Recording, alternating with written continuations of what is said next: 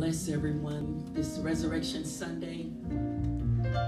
Happy Resurrection Sunday, amen. We're so thankful that he lives, that Jesus lives.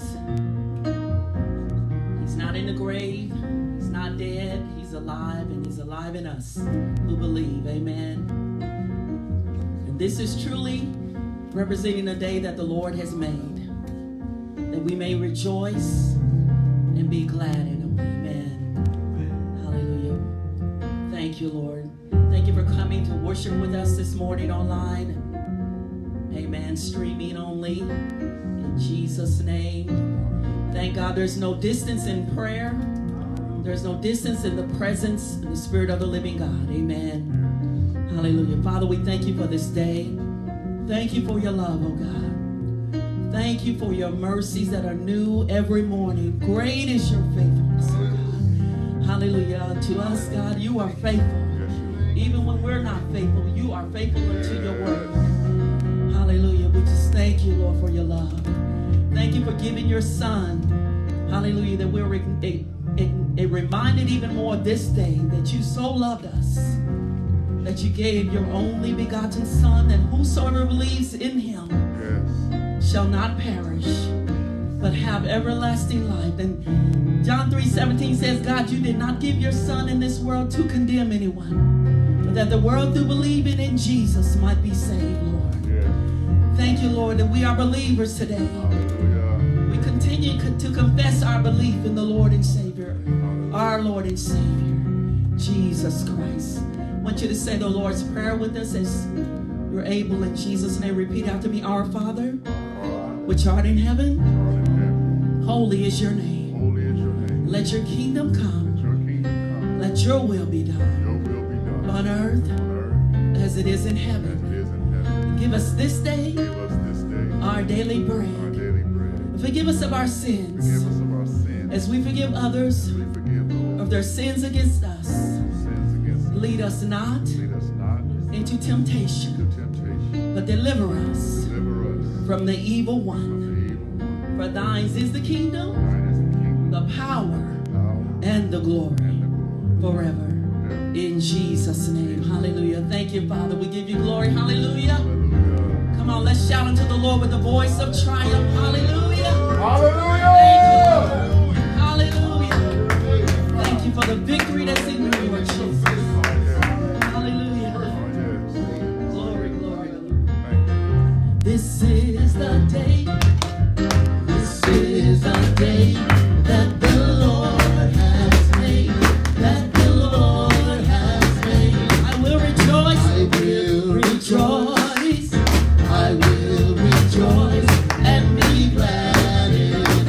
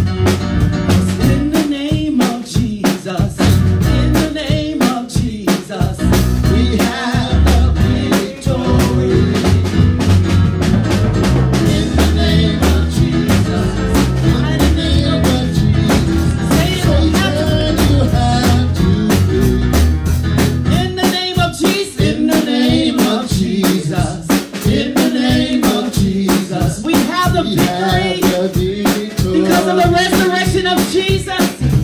In the name of Jesus. In the mighty name of Jesus. Satan, you have to flee. Tell me who can stand before us when we call on that great name. Jesus, Jesus, precious Jesus, we have the victory.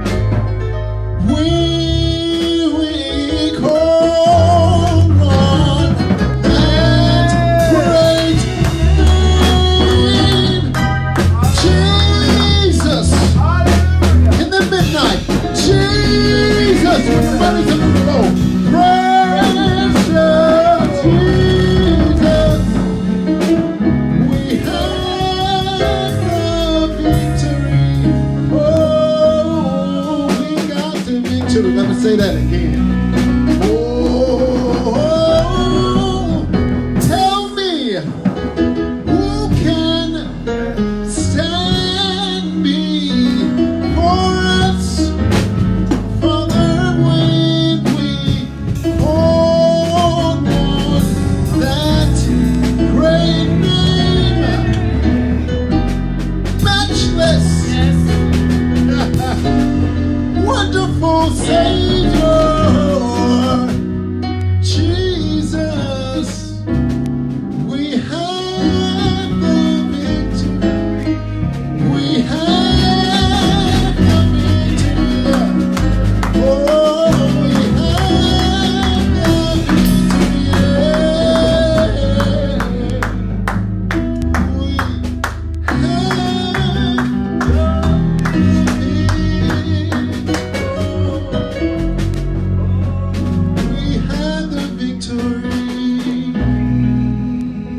Some of us may be without jobs. Some of us may feel without purpose.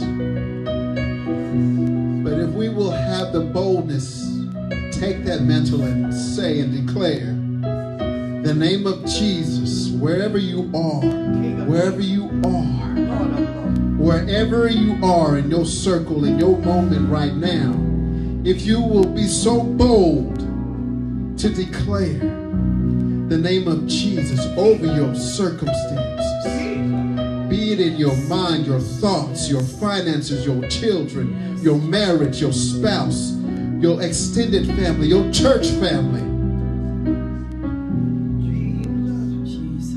Jesus. There's something about that name, matchless Savior. Because all hell has to bow at the mention of that name. All circumstances have to bow. All viruses, all sickness and disease has to bow. It has to succumb. Because when he spoke anything out of his work, out of his mouth, it became divine law. Whatever you need, whatever it is you need, whatever it is you need, whatever it is you need, he is your joy. Whatever it is you need, he is your peace. Whatever it is you need, he is right now your salvation. Whatever it is you need right now, he is your strength. Whatever it is you need right now, he is your laughter.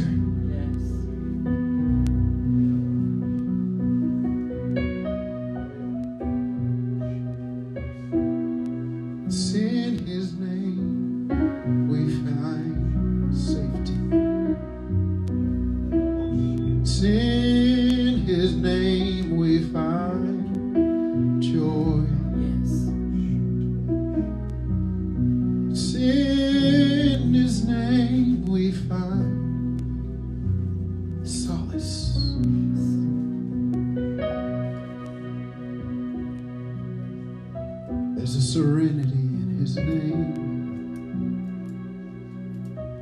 There is power in this name. There's authority in this name. There's deliverance in this name. Forever holy is his name. Forever righteous is his name. Forever faithful is his name, because his name is faithful to save. Whatever it is that we need, we find it in his name. When we mix his name with faith, not just saying his name as in, like it is in speech, just moving mouth movement, but when you say his name with an expectancy, things have to bow. Circumstances cannot help but to change. There is power. I'm convinced. There is power. There is healing. There is hope for the lost in his name. King of kings. Jesus, Jesus, Jesus.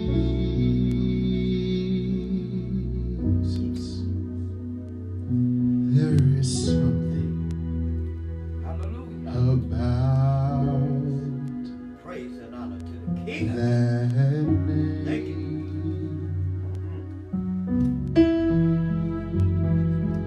Master, Savior,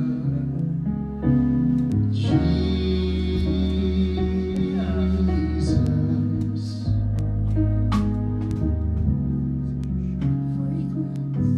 Fragrance after the rain.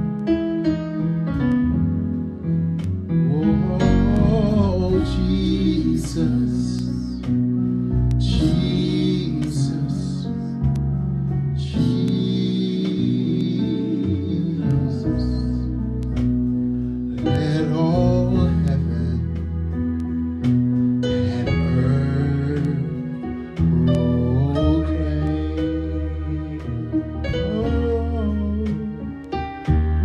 Kings and kingdoms shall all pass away, for there's something about that name.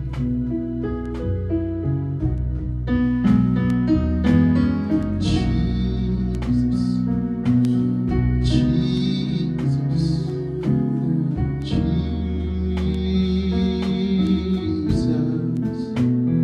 Oh, there's something about that name. Oh, Master, Savior, Jesus, just like a fragrance after the rain.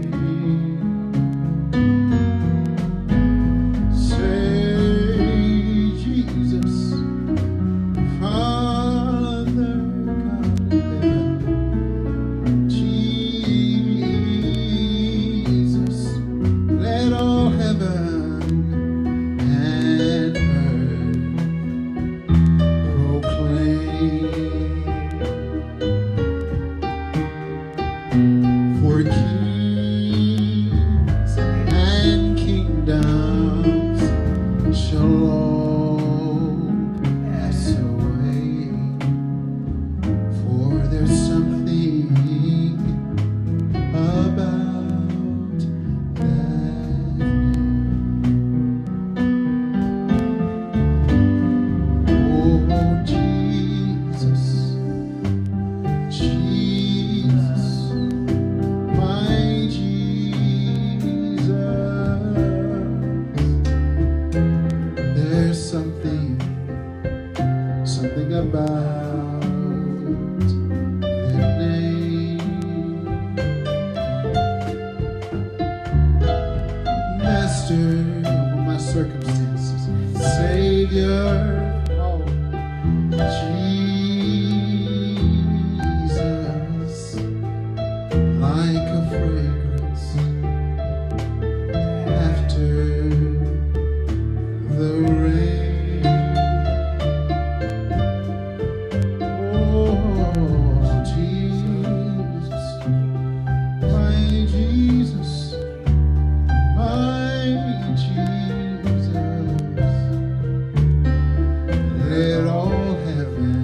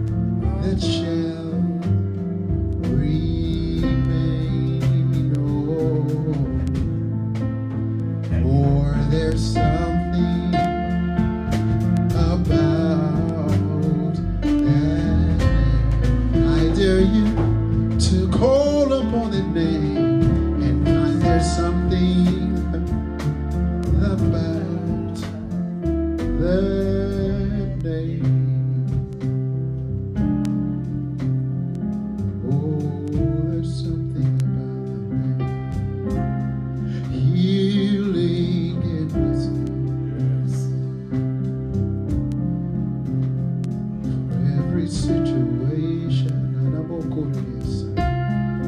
Prosperity in his name. Because he is Lord. He owns all things. Deliverance in his name. There's no such thing that we cannot be saved from. Salvation in that name. If you're thinking about ending it all right now, he's able to save you. He's able to save you. He's able to save you. He's able to save you. There's just something about that name. I think that's something we can't always articulate, but we can say that that's something about that name. Everything that God does, he does it with purpose. There's a specific reason he chose that particular name. That name means Savior. And there's something about that name. Peace in the midst of the storm. Answer for every question.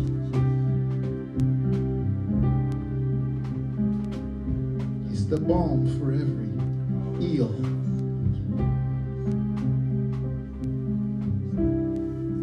He's hope. He's hope for the hopeless. A father to the fatherless. And a mother to the motherless. The best friend for the lonely. Wherever it is you need, he's a provider, our sustainer, our way maker. He is our peace, our strength, our joy. There's nothing that he can't do. There's nothing he cannot do. There's nothing he cannot do. How faithful God. How faithful.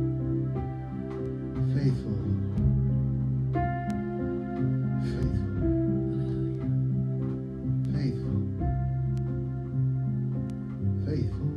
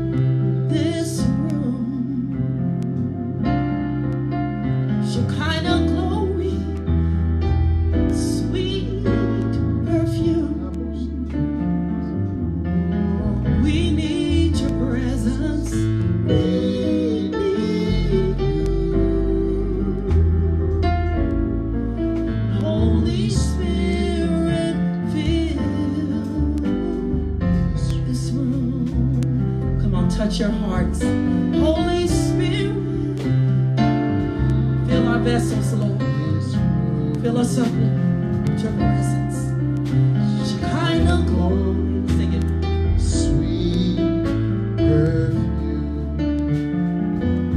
We need your presence. We need you, Lord.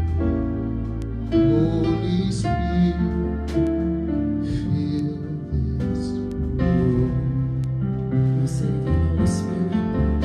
Holy Spirit, fill this room. Shekinah glory, sweet perfume. We need your presence. We need you.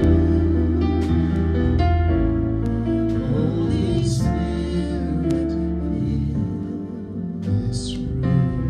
Come on, say it again. Holy Spirit, fill this room. Holy Spirit, Fill this country again. fill this room. Yes, sir. Let us remember the price you paid for us, Lord. Shekinah glory, sweet perfume. We need your presence. We need you. Holy Spirit, this room. Come on, say it again. Holy Spirit. Holy Spirit, fill this room. Shekinah glory, sweet perfume. Need your presence. Need your presence. Fill this room. Holy Spirit, this room. We need your presence. We need your presence. We need you. Need you. Holy Spirit, Yes, Lord. fill this room. Comfort of your sweet presence. We need your presence. We need you. Holy Spirit, fill this room. Sweet comfort of your presence. We need your presence. We need you. Holy Spirit, fill this room. We need your presence. We We need your presence. We need you. Holy Spirit, fill this room. every area of our lives. We need your presence. We need you. Holy Spirit, fill this room. Overflow in our lives. We need your presence. We need you. Holy Spirit, we Lead and guide us into all truth. We need your presence. feel this room. We need you, Father. Holy Spirit, fill this room. We recognize our need for your presence, Lord. We need your Where the presence. Spirit of the Lord We is, need you. there is liberty, and the Lord is that Spirit. Holy Spirit, fill this room. You save, We heal, need your presence. deliver, Lord. We need Holy Spirit, fill this room. Holy Spirit, fill this room. Holy Spirit, fill this room.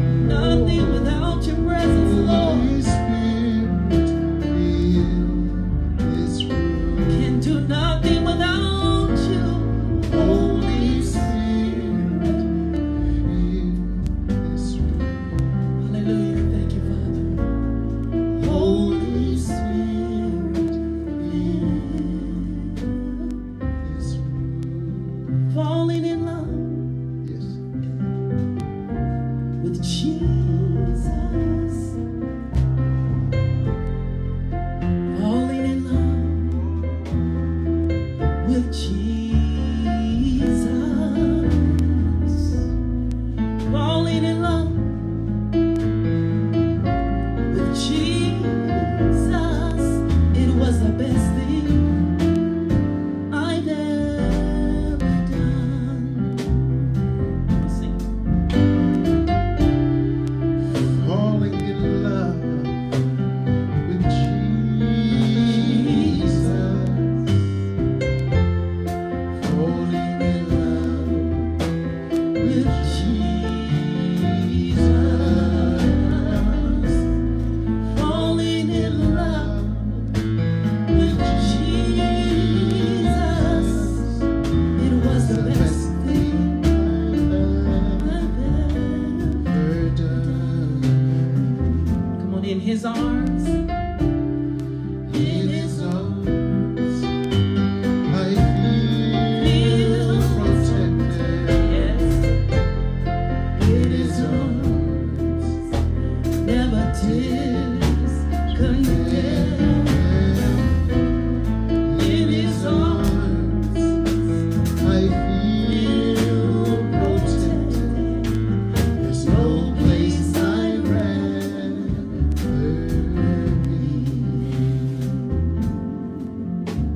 Falling in love with Jesus. Falling in love with Jesus, falling in love with your Jesus. It was the best thing I've ever done. Whoa, in His arms, I feel protected. In His arms, never disconnect. Oh, in the arms of Jesus, I feel feel so protected. There's No place I'd rather be. It's the best thing. I've ever done. No place I'd rather be. There's No no place I'd rather be. It was the best thing. It was the best thing I've ever done. 'Cause there's no place I'd rather be. Hallelujah. Thank you, Lord. Father, we thank you. We thank you for the gift of your Son. We thank you that life is in Jesus Christ. There is no life outside of Him. Hallelujah. He is the true vine. The Father is the husbandman, and we're the branches, and we're nothing outside of you, Lord Jesus. Hallelujah. Hallelujah. Thank you, Lord. Hallelujah. Let's do a little bit of thank you, Lord. Amen. Come on, we're going to pep it up a little bit, then we're going to receive our love offerings, tithes and offerings. Thank you, Lord. Thank you, Lord. Thank you, Lord. Just want to thank you. I just want to thank you. Everything you've done for us, Lord, remember. Thank you, Lord. Thank you, Lord.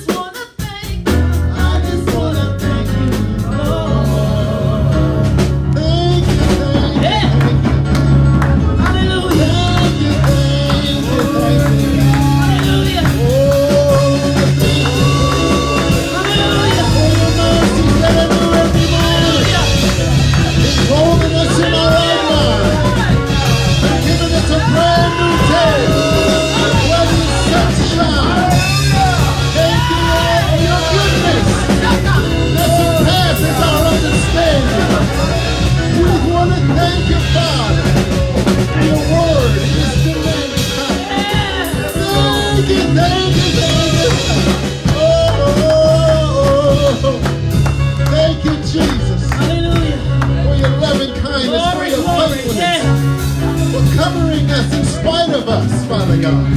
Yes. Hallelujah to your name. Yes. Your name above all. Yes. Your name above all faults, Father God. Hallelujah. Thank you, Jesus. Thank you, Lord Jesus. If it had not been for your goodness, but God, but God, but God. I've learned that the very word "but" means to zero out. It means to omit whatever you were saying before. But God. Thank you. I was going through some things, but God, but God. God. But God. Hallelujah. Period. Thank you, Lord. Call unto me and I will answer you. Call unto me and I will answer. Yes, Lord. Call unto me and I will answer. Yes, Lord. I know you're going through some things, but Jesus. Yes. King of kings, Lord of lords. You worthy of the honor, praise. Thank you, Lord. Hallelujah. Hallelujah to Thank you. you.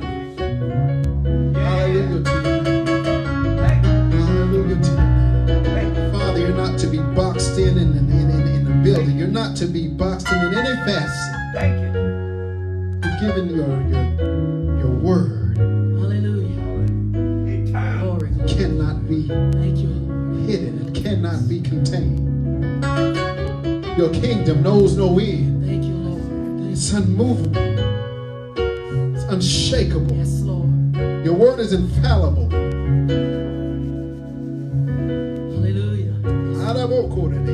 Hallelujah. Eternal dynamic power. King of kings. I know it was the blood. I know it was the blood. I know it was the blood for me. One day when I was lost, one day when I was lost, Jesus died upon the cross. I know it was the blood for me. I know it was the blood. Know it was the blood. Know it was the blood.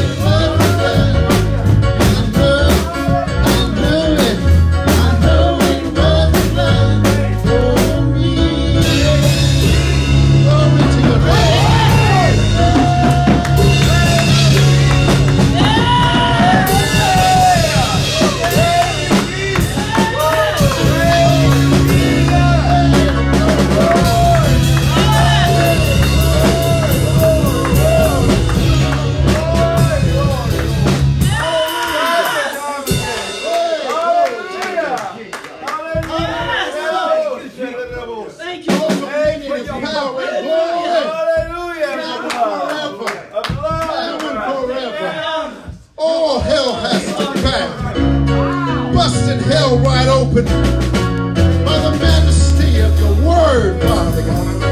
Hallelujah. Yes. Hallelujah. We send forth your word and break up that fallow ground in the hearts of the wholehearted.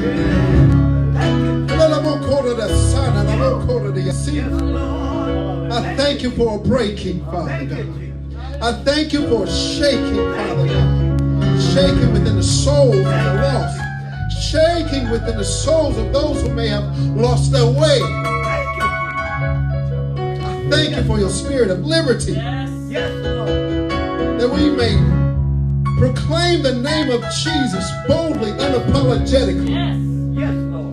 Even especially for this day and hour. For such a time as this. That there be no shame that causes us to shrink back. You did not send your son into this world to condemn me. You sent your son into this world for the lost anyway. Not for the righteous. You sent him so that for those who are in need of being saved. This is the cause. This is the cause for the blood, the shedding of the blood of the perfect Lamb, who was slain since before the foundations of the earth. This is the cause. And we just want to say thank you, Lord. Thank you, Lord. Thank you, Lord, for the sacrifice. Thank you for your flawless plan that was put into effect and went through without one hitch. Eternal, infinite power. Perfect in all your ways. Perfect in all your ways. Perfect. Invincible. So that we can be saved, Father God. Thank you, Jesus. So that you knew those times would come, Father, that should we dash our foot against a stone, you provided a way. You provided a safety net. Thank you. It's like the song says, it's good to know that you're here whenever we fall. But Father God, you gave us something better. Thank you. And that thing I seek after. You wouldn't have said it if you didn't equip us to be able to do it. The spirit and that thing is to keep us from falling. Lord, it is my desire. It is my desire. It is my desire to be kept from falling. Eternal passion. Even so much that even if I should, I still keep on. Father God, let that be our hearts, the hearts of your children, especially for this day, because the enemy sets out to try to condemn.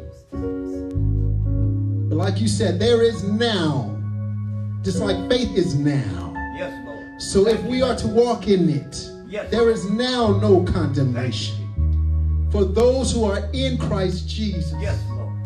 Because to be in Christ Jesus Thank you, Lord. means to be in the Spirit. Thank you, Jesus. Hallelujah. Thank you, Jesus. And where the Spirit of the Lord is, there is liberty. Oh, yes. Thank you, Jesus. Liberty to be exactly who you are. You have purpose your people to be Thank you. fearfully and wonderfully made in your image, Father. That is the thing that you've given us freedom to be. An expressed image of your very presence. Yes, Lord. Not just for the righteous, even more so for the lost. Hallelujah. For the harvest. Thank you. Hallelujah. For the harvest. Thank you. Yes, Lord. And Father, we thank you. Yes, we do. Grateful. We take this mantle step by step, whatever progressive forward motion, even with every setback. Grateful heart, and you can't. But because your word does not return void. Thank you. We can march on in your name. We can march on, as they say, from victory. Yes, Lord. From victory, not to get it. No, we march on from victory. Yes, Lord. On this blessed, holy day. Yes, Lord. To reverence Thank you, Jesus. Your flawless Mighty plan. King of Kings. Hallelujah. Thank you, Jesus. We just want to say thank you, Lord. Thank you, Lord. Thank you, I think that should be the majority of our prayer in our praise. Father, thank you, because it would anytime somebody does something for anyone, the polite thing is to give thanks. Thank you, Jesus. And if you're even thanking someone, it should be because they've done something. Thank you, Lord. Hallelujah. Yes, Jesus. And if he has said it is finished, I mean, you had Moses prophesy about it. You had David prophesy about this thing. You had Isaiah, and you had all these perfectly manifested throughout the ages. Perfect eternal love. He said, I told you. I told you. I told you so. Thank you, Jesus. Yes, Lord. That thing which you had, David said, man, I long for the day that we can come to him without feeling so Yes, Jesus. Yes, condemned, thank you. having to justify by our works. That's what he was really saying. Oh, blessed are those. Guess what? We are them. We are here. We are here now. So now, Thank you, Jesus. there is now no condemnation. Yes, Lord. Oh, what a mighty God we serve. Man. Your perfect What an awesome eternal thing. love and power unto all Thank you, generations. One day when we were Thank lost, you. Yes. Thank you. Jesus, you died up on the cross. We know it was your blood for us, Lord. One day you're coming back. Hey. One day you're coming back. One day you're coming back for me. And all those who were expecting and looking for your return. Because one day when we were lost, remember to say thank you, Lord. You died upon the cross and you rose again for us. No, it was the blood for you and me. Amen. Amen. Thank you, Lord. Hallelujah. We're thankful, Father, for the opportunity to give you glory, Lord Jesus. You are the King of glory. Lord God, strong and mighty. You're worthy of Mighty the and honor, battle. the glory, the power, Well the able to praise, deliver. the majesty. Hallelujah. Amen. Thank you. Amen. We're going to ask Elder Rodney to come and receive our opportunity to give everyone an opportunity to give. Amen. And remember, Thank you, Lord. remember the Lord. Amen. Thank you, Jesus. Amen. Thank you. Thank you, Lord. Thank you, Lord. Hallelujah. Your goodness, your provision. Praise God. Hallelujah. Thank you. God is a good God. Thank you. And we know it was the blood. Yes, Lord. Thank you For me. for me. Amen. Well, now would be the time that we give. Yes, Lord. Amen. Yes. Amen. And you know, we say it is a blessing to have something to give. Oh. Woo. Amen. Amen. So I'm just going to read this familiar scripture. Amen. It says, Jesus talking, he says, give and it shall be given unto you. Good measure, pressed down and shaken together, Thank you. and running over shall men give unto your bosom. Thank you, Jesus. For with the same measure that ye meet withal, it shall be measured to you again. Amen. Thank Jesus you. said to give and it shall be given. There is a blessing in giving. I'm reminded of this story that Jesus told his disciples when he was teaching them. And he made a point. He said, and I can't remember verbatim what it said, but he said if there are people sitting at a table to eat, he said, he asked him a question. He said, who is greater? The ones who are sitting there being served, or the one who's serving? The one who's being a blessing. He said the one who is serving is greater. Amen. So saying that in the spirit of being a blessing, amen, it's just better to give than it is to receive. Ain't nothing wrong with receiving, but I want to be on the giving side. That's the blessing side. Amen. So praise God. If you're going to mail your payments, you can mail them to P.O. Box. Oh, forgive me, not payments. Thank you, Pastor. If you're going to mail your gifts, amen, your offerings or your tithes, amen, your tithes go to your home church. Amen. If this is your home church and your tithes go here, thank you. Amen. Yeah. But if you're going to mail those in, you mail them to P.O. Box 773, Tulsa, Oklahoma, 74106. Make checks payable to Mother Tucker Ministries. You can also give online at mothertuckerministries.org. Amen. And just be a blessing. Amen. And if you don't have to give, we can still be a blessing. Amen. That's right. That's right. God says he wants it all back. Yes. Everything that he's given you, everything that he's done through you, everything that he's been for you, he wants it all back. Amen. Give it all back. So thank you, Jesus. Praise God. Thank you. Thank you, Lord. Father God, we thank you for the gifts and the givers. We thank you for what you're doing by your spirit. We thank you for the ones who desired to give and didn't have, God. We thank you that you're going to make a way. And God, we thank you for the mind to want to give, to want to be a blessing. We thank you, Father, for what you're doing. Thank you. And that the money that's received will be used for the intent in which it was given. We thank you for what you're doing by your spirit in this ministry, in this city, in this nation, in the world. Thank you that you are moving.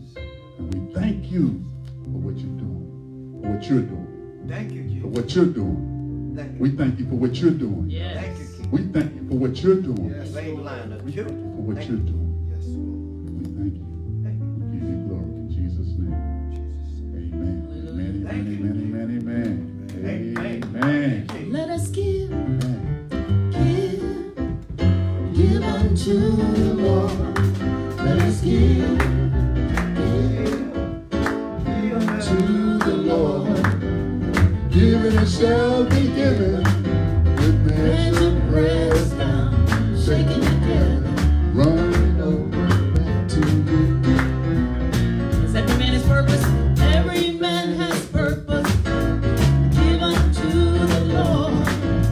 Yes, everyone has purpose. Let him give. Let him give. Everyone has purpose. Everyone has purpose. Let him give unto the Lord.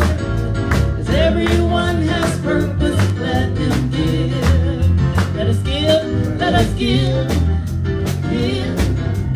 Give unto the Lord. Let us give. Give. Give unto the Lord. Give and it shall be given. Good measure pressed down. Shake it together, running over back to you. Everyone has purpose. Everyone has purpose. Give unto the Lord. Everyone has purpose. Let him give. Let him give. Everyone has purpose. Let him give unto the Lord. Everyone has purpose. Let him give. Amen. Amen. Thank you, Lord. Thank you. Amen. Amen. Praise God. Thank y'all for being with us again online, streaming only. We got some loud shouters in here, but trust me, it's streaming only. Thank you. Thank you. Shout unto the Lord with a voice of triumph. Yes. Amen. Hallelujah. Amen. We got a special treat this afternoon. We're gonna ask Brother Micah Tucker to come up, and he's gonna bring forth the word today. Amen. Amen. In Jesus' name. Thank you, Lord. Mighty. Praise God. Thank you, Jesus. Amen. Let's believe God, and let's pray for Brother Micah and his Grace, grace, grace. Amen. Grace, grace, grace, grace, grace. Thank you. Amen. Thank you. Amen. God bless you. Bless you. Hallelujah. Hallelujah. Oh, excuse me.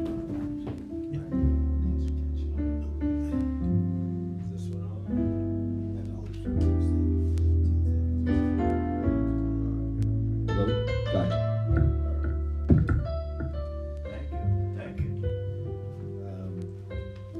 I just want us to partake in a psalm, Psalm 113. I'm reading from two different translations. Praise the Lord. Yes, give praise, O servants of the Lord. Praise the name of the Lord. Blessed be the name of the Lord, now and forever. Everywhere from east to west, praise the name of the Lord. For the Lord is high above the nations. His glory is higher than the heavens. Who can be compared with the Lord our God? Who can be compared with the Lord our God, who is enthroned on high? Yes. He stoops to look down on heaven and on earth. He lifts the poor from the dust and the needy from the garbage dump. He sets them among princes, even the princes of his own people. He gives the childless woman a family, making her a happy mother. Praise the Lord. From the New King James, we read, praise the Lord. Praise those servants of the Lord. Praise the name of the Lord. Blessed be the name of the Lord from this time forth and forevermore. From the rising of the sun to its going down, the Lord's name is to be praised. The Lord is high above all nations, his glory above the heavens. Who is like the Lord our God, who dwells on high, who humbles himself to behold the things that are in the heavens and in the earth? He raises the poor out of the dust and lifts the needy out of the ash heap, that he may seat him with the princes of his people.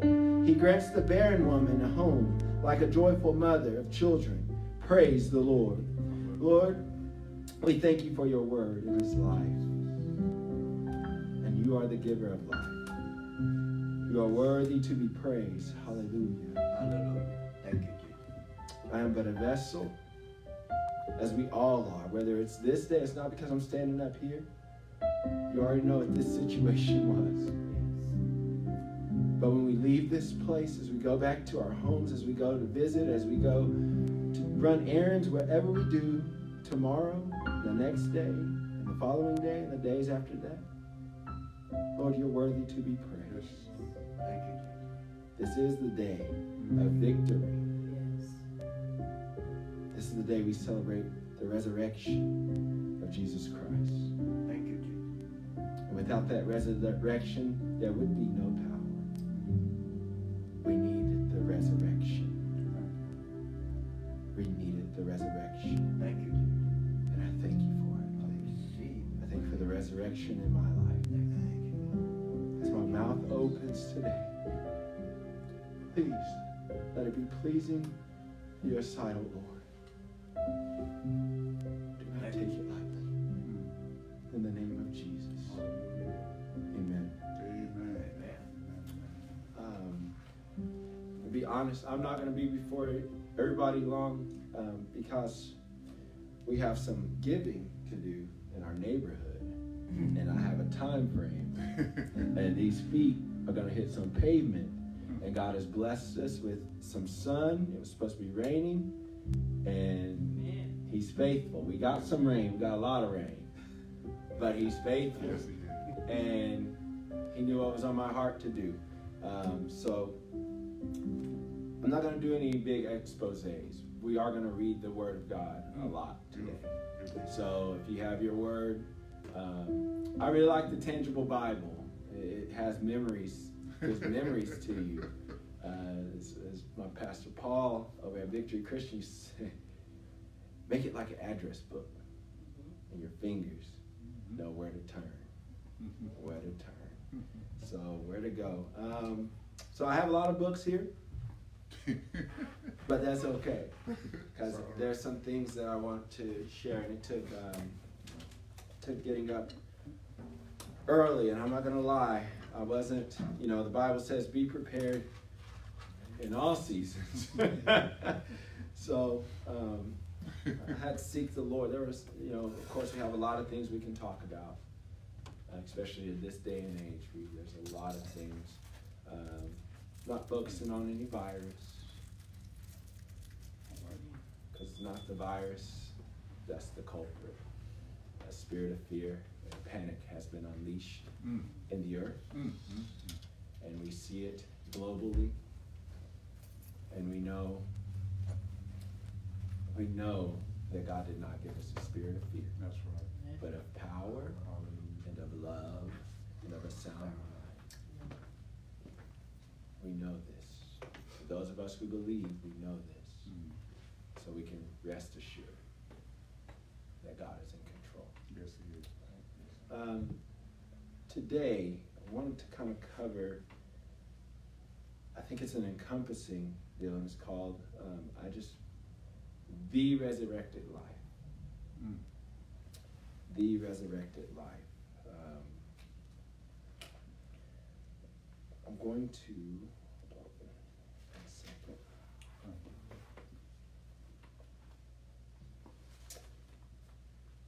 I'm going to read something before we jump into the book of Isaiah. I want to read from Matthew 15, verse 8 through 20. Just a little bit about me.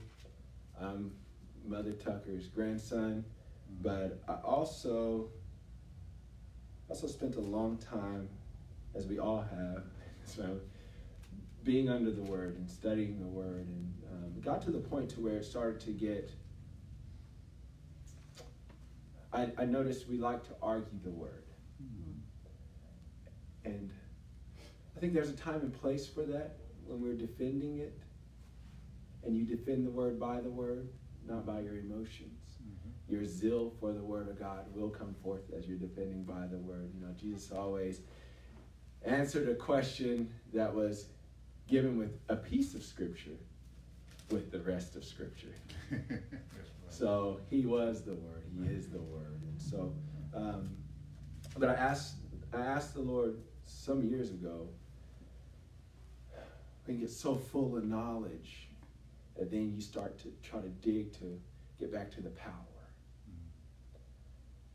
The Holy Spirit gains the authority for us, and we use the name of Jesus, and we can do this, but we can get trapped in headiness. And so years ago I said, take me back to the simplicity of the Word, because I knew a lot, and he gave me a lot of wisdom. I say that humbly, but I knew what I had. I wasted some of it, unfortunately, but my goal was to get back to the simplicity of the Word, the power of the simplicity of the Word. Because most people that you talk to aren't theologians. They didn't go to seminary. A lot of people weren't raised in a household like we were raised in, where we have ministers galore. You just turn around and there's one. Or worshipers or whatever. But I learned the simplicity. To get fat on the Word is great. But to get to the simplicity of the Word. And our Father is so kind, and as I studied the words of Jesus, got back to studying the words of Jesus, studying how he taught. Just you could feel him, and why was John so intimate with him, and you felt the power of Peter, bold. It's because of the simplicity. These simple men whom he called, they changed an environment, an atmosphere. They lit a fire with the simplicity of the Word of God. And so it's powerful. But I want to read this. This is Jesus speaking. Matthew 15, 8, 20. We'll jump back up to 7. You hypocrites, Isaiah was right when he prophesied about you, for he wrote, these people honor me with their lips, but their hearts are far from me. Their worship is a farce, for they teach man-made ideas as commands from God. Then Jesus called to the crowd to come and hear. Listen, he said, and try to understand. It's not what goes into your mouth that defiles you. You are defiled by the words that come out of your mouth. Then the disciples came to him and asked, do you realize you offended the Pharisees by what you just said? Jesus replied, every plant not planted by my heavenly Father will be uprooted, so ignore them. They are blind guides leading the blind, and if one blind person guides another, they will both fall into a ditch. Then Peter said to Jesus, explain to us the parable that says people aren't defiled by what they eat. Don't you understand yet? Jesus asked. Anything you eat passes through the stomach and then goes into the sewer. But the words you speak come from your heart. That's what defiles you. For from the heart come evil thoughts, murder, adultery, all sexual immorality, theft, lying, and slander. These are what defile you. Eating with unwashed hands will never defile you. The word of the Lord. Hallelujah. A resurrected life. Took this from, I thought this was said very well by James Orr. He wrote this in 1890. A resurrection means an arising, a rising, a return to life subsequent to death. James Orr, he wrote, redemption is not merely of the soul only, but of the body as well. It is a redemption of man and his whole complex personality, body and soul together. So now I'm going to read an account. I'm going to read, okay? This is going to be just sola scriptura, as they say, all right? Don't have a lot to add because it's self-explanatory. But turn with me to Isaiah 42. We're going to be in Isaiah just a little bit.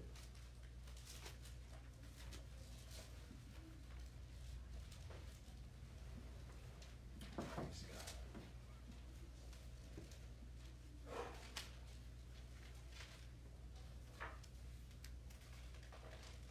Sorry, the pages on this other Bible. I'm going to be reading from the New King James. Starting at 42, the top of 42.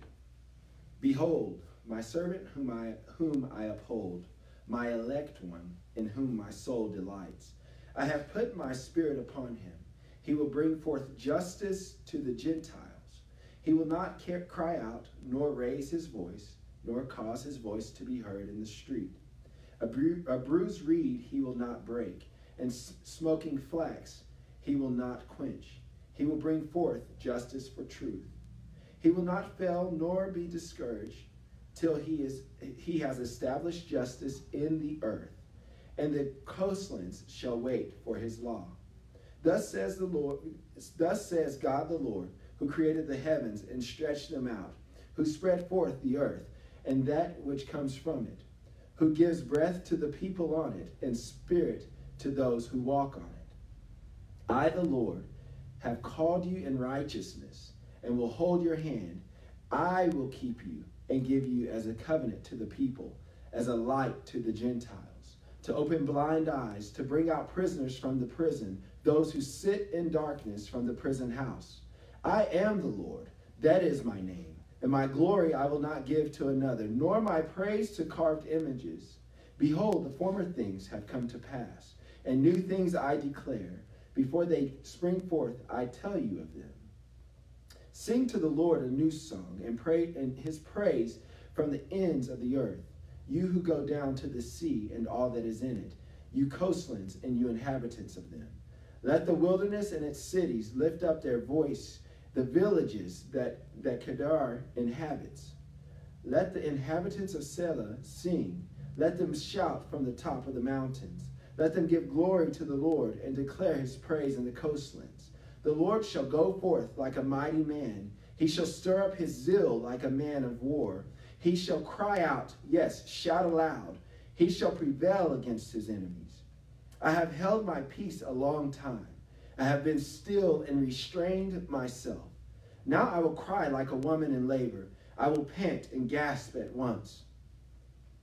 I will lay waste the mountains and hills and dry up all their vegetation. I will make the rivers coastlands, and I will dry up the pools. I will bring the blind by a way they did not know. I will bring the blind by a way they did not know. I will lead them in paths they have not known. I will lead them in paths they have not known. I will make darkness light before them, and crooked places straight. These things I will do for them, and not forsake them. They shall be turned back. They shall be greatly ashamed who trusted in carved images, who say to the molded images, you are our gods. Hear you deaf, and look ye blind, that you may see. Who is blind but my servant, or deaf as my messenger whom I send? Who is blind as he who is perfect, and blind as the Lord's servant? Seeing many things, but you do not observe. Opening the ears, but he does not hear. The Lord is well pleased for his righteousness' sake.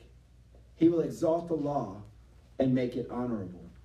But this is a people robbed and plundered. All of them are snared in holes, and they are hidden in prison houses. They are for prey, and no one delivers. For plunder, and no one says, restore. Who among you will give ear to this? Who will listen and hear for the time to come? Who gave Jacob for plunder and Israel to the robbers? Was it not the Lord? I'll say that again. Who gave Jacob for plunder and Israel to the robbers? Was it not the Lord? He against whom we have sinned?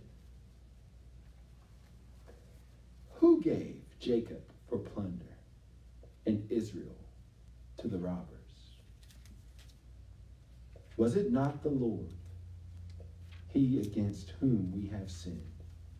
For they would not walk in his ways, nor were they obedient to his law.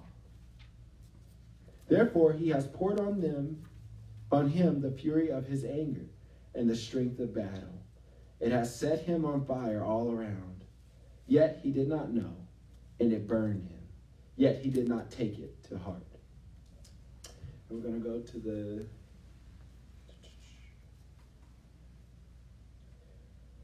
But now, top of 43. But now, thus says the Lord, who created you, O Jacob, and he who formed you, O Israel, fear not, for I have redeemed you. I have called you by your name. You are mine. When you pass through the waters, I will be with you, and through the rivers they shall not overflow you. When you walk through the fire, you shall not be burned, nor shall the flame scorch you. For I am the Lord your God, the Holy One of Israel, your Savior. Hallelujah. Turn with me to Isaiah 52. You all, I just figured since this is seriously a day of resurrection and the power of that resurrection, that I just want to give the word its due. Okay? Isaiah 52, 9 through 15. Break forth into joy. Sing together, ye waste places of Jerusalem. For the Lord has comforted his people. He has redeemed Jerusalem. The Lord has made bare his holy arm, and the eyes of all the nations and all the ends of the earth shall see the salvation of our Lord. Depart, depart, go out from there. Touch no unclean thing. Go out from the midst of her. Be clean, you who bear the vessels of the Lord. For you shall not go out with haste, nor go by flight. For the Lord will go before you, and the God of Israel will be your rear guard. Behold, my servant shall deal prudently. He shall be exalted and extolled and be very high. Just as many were astonished at you, so his visage was marred more than any man, and his form more than the sons of men.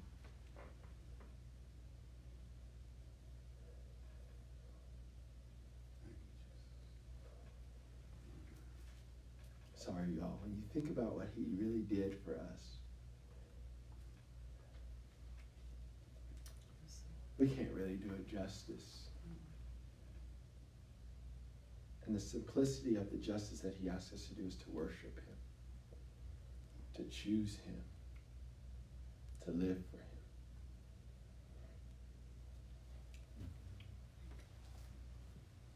Just as many were astonished at you, so his visage was marred more than any man, and his form more than the sons of men. So shall he sprinkle many nations. Hallelujah. So shall he sprinkle many nations. Kings shall shut their mouths at him. For what had not been told them, they shall see, and what they had not heard, they shall consider. Now we're going to read chapter 53, and we're going to move to the new account. Who has believed our report? And to whom has the arm of the Lord been revealed? For he shall grow up before him as a tender plant, and as a root out of dry ground. He has no form or comeliness. And when we see him, there is no beauty that we should even desire him. He is despised and rejected by men, a man of sorrows and acquainted with grief. And he hid, as it were, our faces from him. And we hid, as it were, our faces from him. He was despised, and we did not esteem him. Surely he has borne our griefs and carried our sorrows. Yet we esteemed him stricken, smitten by God, and afflicted. But he was wounded for our transgressions. He was bruised for our iniquities. The chastisement for our peace was upon him, and by his stripes we are healed. All we like sheep have gone astray. We have turned every one to his own way. And the Lord has laid on him the iniquity of us all. He was oppressed and he was afflicted.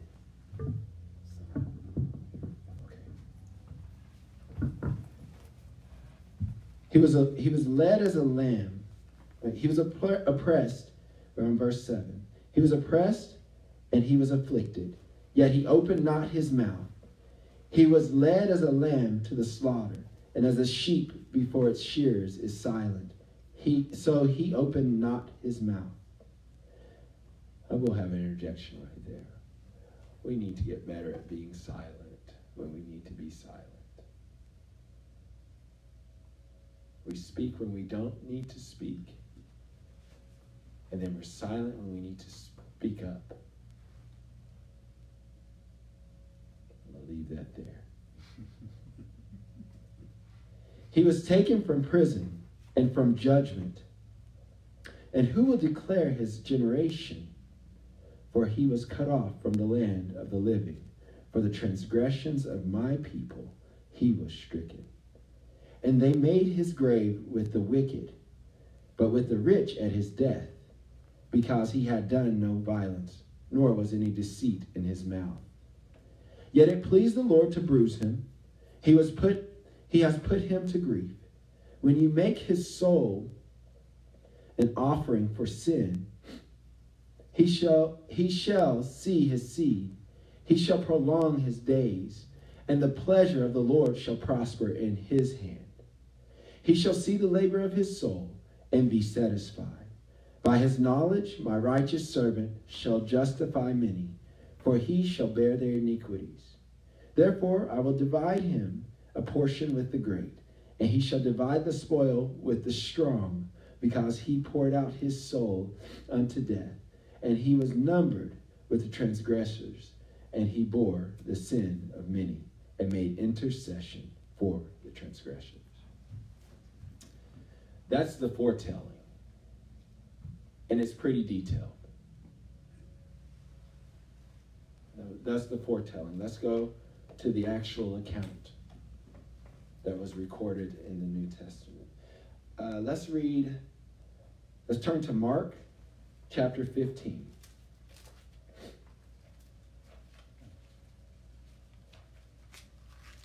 And I'm going to switch over to the New Living Translation and read the account from there. I'm going to actually read 15 and 16. You guys might be like, oh, this is a lot of reading, but it's the Word of God. Okay? Very early, chapter 15. Very early in the morning, the leading priests, the elders, and the teachers of religious law, the entire high council, met to discuss their next step. They bound Jesus, led him away, and took him to Pilate, the Roman governor. Pilate asked Jesus, "Are you the king of the Jews?" Jesus replied, "You have said it." Then the leading priests kept accusing him of many crimes, and Pilate asked him, "Aren't you going to answer them? What about all these charges they are bringing against you?" But Jesus said nothing, much to Pilate's surprise. Now it was the governor's custom each year during the Passover celebration to release one prisoner, anyone the people requested. One of the prisoners at that time was Barabbas, a revolutionary who had committed murder in an uprising. The crowd went to Pilate and asked him to release a prisoner as usual. "Would you like me to release to you this king of the Jews?" Pilate asked, for he realized by now that the leading priests had arrested Jesus out of envy. But at this point, the leading priests stirred up the crowd to demand the release of Barabbas instead of Jesus. Pilate asked them, "Then what should I do with this man you call the king of the Jews?" They shouted back, "Crucify him!" "Why?" Pilate demanded. "What crime has he committed?" But the mob roared even louder, "Crucify him!" So to pacify the crowd, Pilate released Barabbas to them. He ordered Jesus flogged with a lead-tipped whip, then turned him over to the Roman soldiers to be crucified. The soldiers took Jesus into the courtyard of the governor's headquarters, called the Praetorium, and called out the entire regiment. They dressed him in a purple robe, which stands for royalty, and they wove thorn bushes into a crown and put it on his head.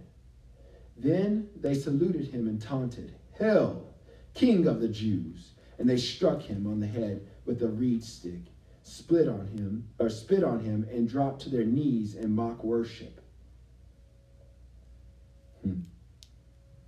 Sounds like some of us today. When they were finally tired of mocking him, they took off the purple robe and put his own clothes on him again. Then they led him away to be crucified. A passerby named Simon, who was from Cyrene, was coming in from the countryside just then, and the soldiers forced him to carry Jesus' cross. Simon was the father of Alexander and Rufus. And they brought Jesus to a place called Golgotha, which means place of the skull. They offered him wine drugged with myrrh, but he refused it. Then the soldiers nailed him to the cross. They divided his clothes and threw dice to decide who would get each piece. It was 9 o'clock in the morning when they crucified him. A sign announced the charge against him. It read, "The King of the Jews." 2 revolutionaries were crucified with him, one on his right and one on his left. The people passing by shouted abuse, shaking their heads in mockery. "Ha! Look at you now," they yelled at him. "You said you were going to destroy the temple and rebuild it in 3 days. Well then, save yourself and come down from the cross." The leading priests and teachers of religious law also mocked Jesus. "He saved others," they scoffed, "but he can't save himself. Let this Messiah, this King of Israel, come down from the cross so we can see it and believe it." Even the men who were crucified with Jesus ridiculed him. At noon, darkness fell across the whole land until 3 o'clock. Then at 3 o'clock, Jesus called out with a loud voice, "Eloi, Eloi, lema sabachthani," which means, my God, why have you abandoned me?" Some of the bystanders misunderstood and thought he was calling for the prophet Elijah. One of them ran and filled a sponge with sour wine, holding it up to him on a reed stick so he could drink. "Wait," he said. "Let's see whether Elijah comes to take him down." Then Jesus uttered another loud cry and breathed his last. And the curtain in the sanctuary of the temple was torn in two from top to bottom. When the Roman officer who stood facing him saw how he had died, he exclaimed, "This man truly was the Son of God." Y'all, this was an unbeliever. People ask, well, how do we know who Jesus is? We accept God, but Jesus is a problem.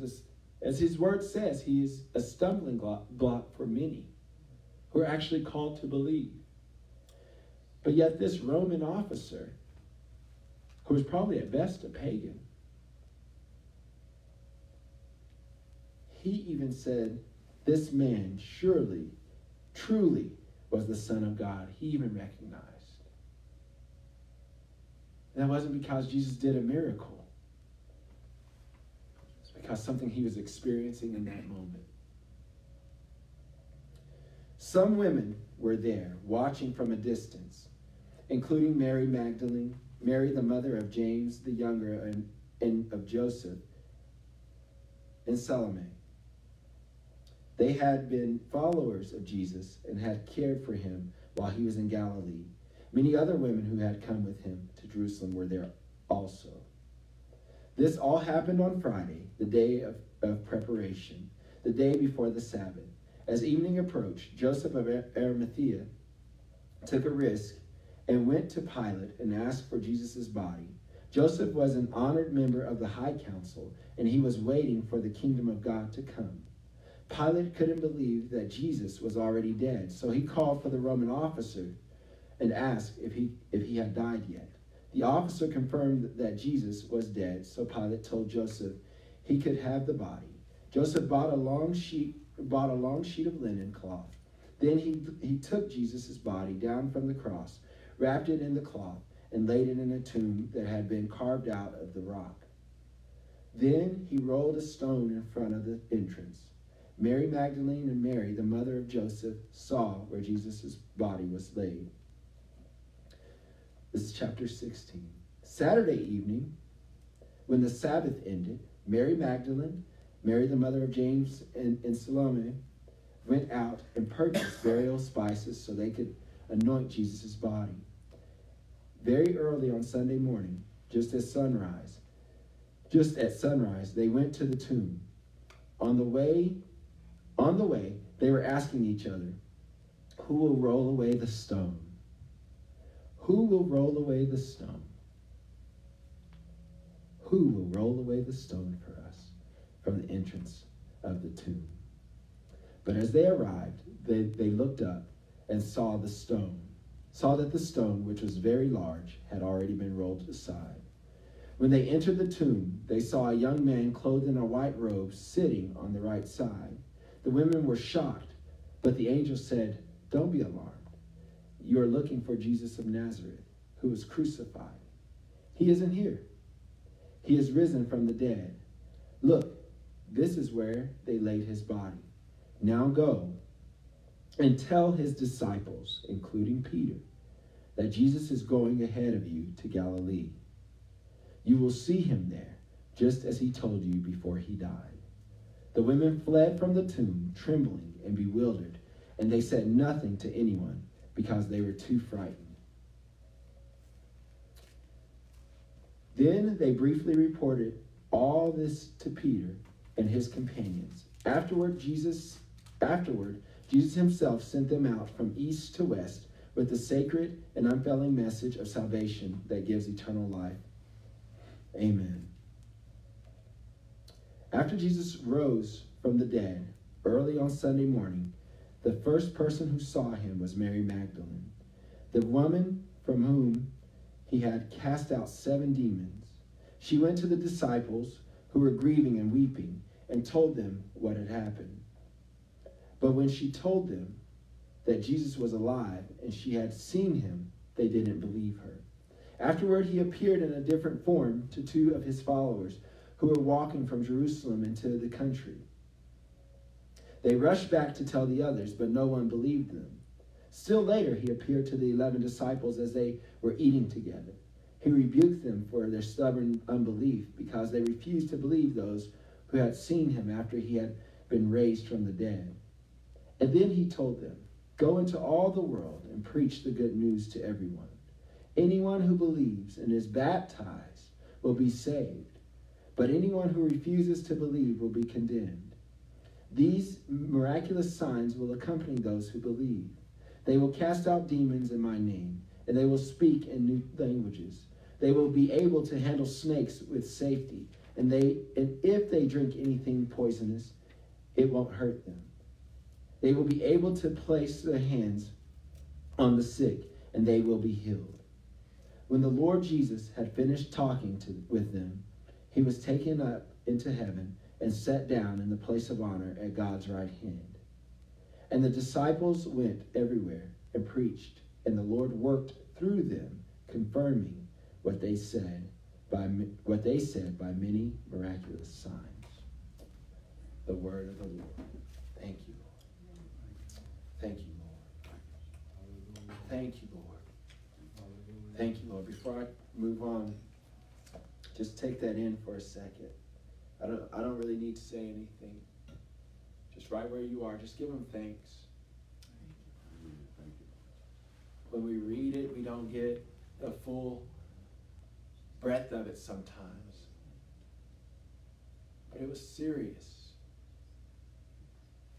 So serious that the prophet Isaiah speaks by the word of God, saying that his flesh was just marred beyond recognition.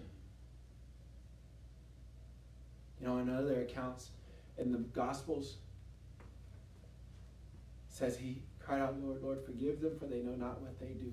Yes. That's love. That's a depth of love many of us have. We don't even have, but that's what he wants us to have. Yes. And we can't say, but he was Jesus. Stephen, the Apostle Stephen, when he was being stoned, he cried out, "Lord, Lord, forgive them, for they know not what they do." Just a side note, we say we can't forgive our enemies. What was done to them was demonic. It spoke to a hardness, an evil place in the heart of man. It's something that God realized a long time ago, shortly after the fall of man. When he said, "I will not contend with their hearts forever." It says nothing but evil in there. That was not his intended creation for us. That's right. No, we're talking about conspiracy theories and all this stuff. I have friends sending me things all the time, but I came to realize a few weeks ago, real quickly, you guys, a conspiracy's been going on since a certain angel conceded in his heart to follow his own will. And ever since then, there's been an ancient conspiracy that is still at play today. But we have the victory. Because this conspiracy isn't just against us. It's against the one who created us. That's who he's trying to get back at. So just think about these things as we go through the scriptures today. So we also have the second chance. So we started with the resurrected life. You know, throughout the Bible, especially Old Testament, he's called our Redeemer over and over again. God, our Savior. Our salvation comes from the Lord, you know, and he will redeem, and he has redeemed, and he continuously redeemed his people. Continuously redeems us. We see a second chance as, I gave you a second chance. Like I can count on 1, 2. That's your second chance. A third isn't going to be a second chance anymore. That's going to be a third chance. And then I'm through. And you might not make it to the second chance. You might not. Because I got to check to see where my gauge is, my attitude meter, you know. But God is a God of second chances. His second chance is deeper. And if you think about your own life, how many, I won't do that again. Okay, I'll give you a second chance. He doesn't say I'm going to give you a third chance or a fourth chance. I'll give you another chance. Okay. We repent. Oh, I'll give you another chance. His second chance is important for this life because it could affect the life to come. And it affects, for us, and it affects our purpose. And he's just as determined about you as the devil is. But if you depend on him, he will fulfill his purpose in you. Because he promised to finish it. Amen. So his second chance is vital for us. And then we must remember when we tell him, Lord, I don't want to do that anymore. You know, we deal with struggles and circumstances, but we have to press forward. Yes. It's important that we don't stop and we press forward. Yes. Not in our own might either. That's right. You take your will and you submit it and match it to his will. And then you have power. Don't turn your will over to the enemy. Keep it submitted unto God. Because he's able. Hallelujah. He's able. Yes, he is. But he did tell us we have to submit to him. Yes. For him to get us where we need to go. Second chances. Made a little note. This connotes, and this is the second chance of repentance. Let me say that. The notation here is the second chance of repentance. For mankind, our second chance starts at repentance. You can't move on without repentance.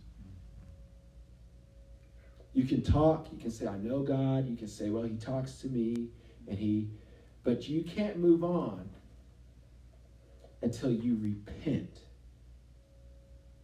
It was so important that John the Baptist paved the way for the coming Messiah with repent and be baptized. Turn from your sins. And then Jesus continued on. And at the beginning of his ministry, he said, repent, for the kingdom of heaven is at hand. So it must be pretty important. Must be vital to the believer and all who would dare to believe. So this connotes a repentance. Connotes a change of mind with regard to sin.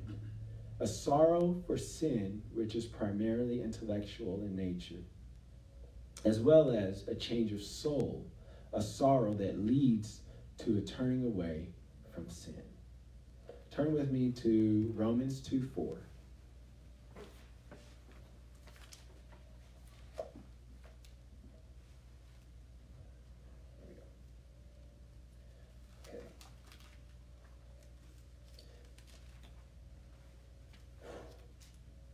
Since you judge others, I'm starting at verse 3. Since you judge others for doing these things, why do you think you can avoid God's judgment when you do the same things?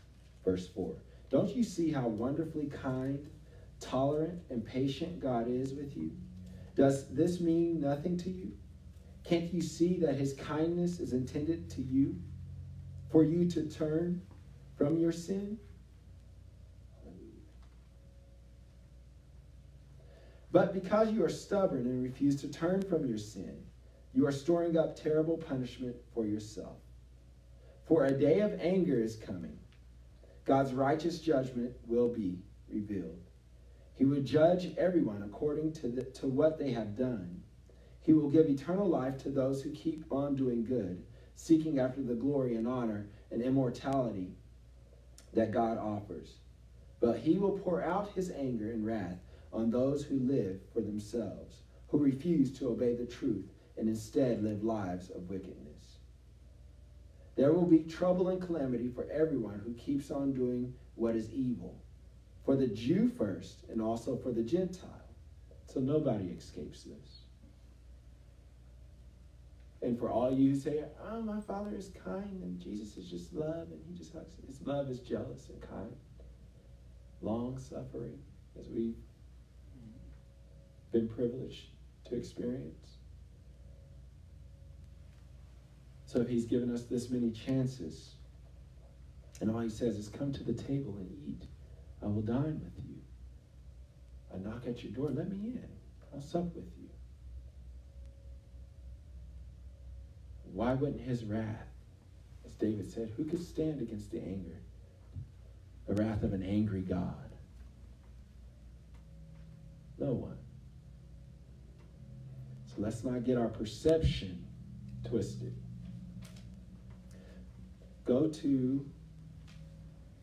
Turn from there to Acts 2:38.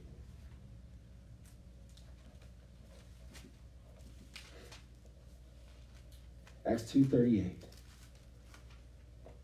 This is when Peter was talking to God's people. Peter's words pierced their hearts, and they said to him and to the other apostles, brothers, what should we do? And Peter replied, each of you must repent of your sins and turn to God and be baptized in the name of Jesus Christ for the forgiveness of your sins. Then you receive the gift of the Holy Spirit. This promise is to you, to your children, and to those who are far away, all who have been called by the Lord our God. Hallelujah. Hallelujah. Then Peter continued preaching for a long time, strongly urging all his listeners, save yourselves from this crooked generation. Turn with me to Matthew 27:3.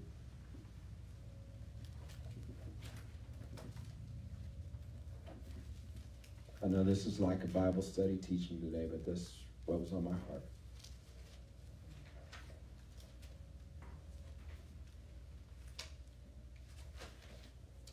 Matthew 27:3. When Judas, who had betrayed him, realized that Jesus had been condemned to die, he was filled with remorse. So he took the 30 pieces of silver back to the leading priests and the elders. I have sinned, he declared, for I have betrayed an innocent man. And listen to how the world treated him. How the pious people treated him, the self-righteous, those who we want to have our backs, those who we want approval from all the time. What do we care, they retorted. That's your problem. It says, then Judas threw the silver coins down in the temple and went out and hung himself. This is what we do. We run to the world. We want the approval of the world. We want the approval of our other church families. We're not really, we're battling with, well, Lord, I know you tell me to do this, but what about so-and-so over here, or this ministry over here? And, I don't want that to come off wrong. But those same people who we're seeking approval from, a lot of times they will turn and say, what do we care? When you fall, when you realize the error of your way, that's your problem. And we might hear something like this, oh, bless their heart. We know how shallow that can be. Turn with me to 2 Corinthians 7. Jesus. Hallelujah. We're going to do verse 8 through 11. And this is when Paul was really excited about their heart, the Corinthians' heart of repentance, or the church of Corinth. I am not sorry that I sent that severe letter to you, though I was sorry at first, for I know it was painful to you for a little while. Now I am glad I sent it, not because it hurt you, but because the pain caused you to repent and change your ways.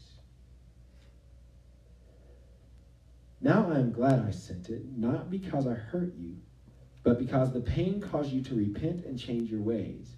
It was the kind of sorrow God wants his people to have.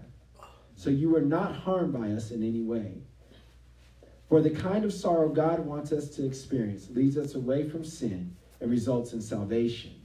There's no regret for that kind of sorrow, but worldly sorrow, which lacks repentance, results in spiritual death. There's no regret for that kind of sorrow, but worldly sorrow, which lacks repentance, results in spiritual death. Just see what this godly sorrow produced in you. Such earnestness, such concern to clear yourselves, such indignation, such alarm, such longing to see me, such zeal, and such a readiness to punish wrong. That's what their sorrow produced. Their repentance produced.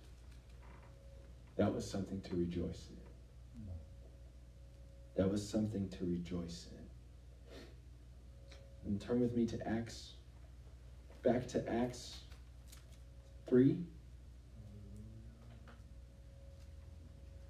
Hope you guys are catching on. I'm just reading stuff that is turn away from sin, let us turn back to God. Turn away from sin, let us turn back to God.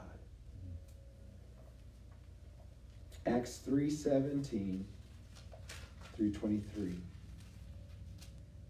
Friends, I realize that what you and your leaders did to Jesus was done in ignorance. But God was fulfilling what all the prophets had foretold about the Messiah, that he must suffer these things. Now repent of your sins and turn to God, so that your sins may be wiped away. Then times of refreshment will come from the presence of the Lord, and he will again send you Jesus, your appointed Messiah. For he must remain in heaven until the time for the final restoration of all things, as God promised long ago through his holy prophets. Moses said, the Lord your God will raise up for you a prophet like me from among your own people. Listen carefully to everything he tells you. Then Moses said, anyone who will not listen to that prophet will be completely cut off from God's people.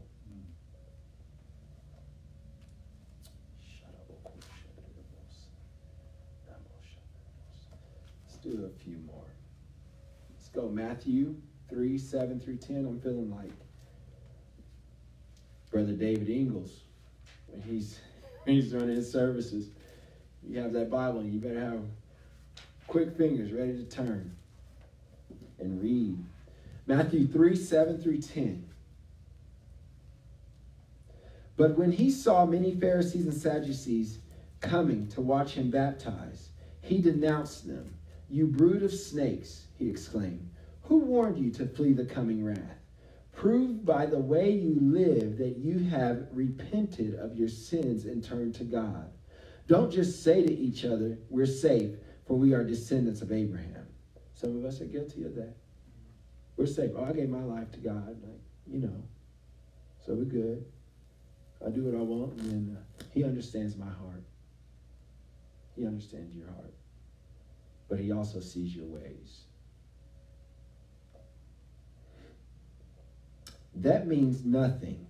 For I tell you, God can create children of Abraham from those very stones.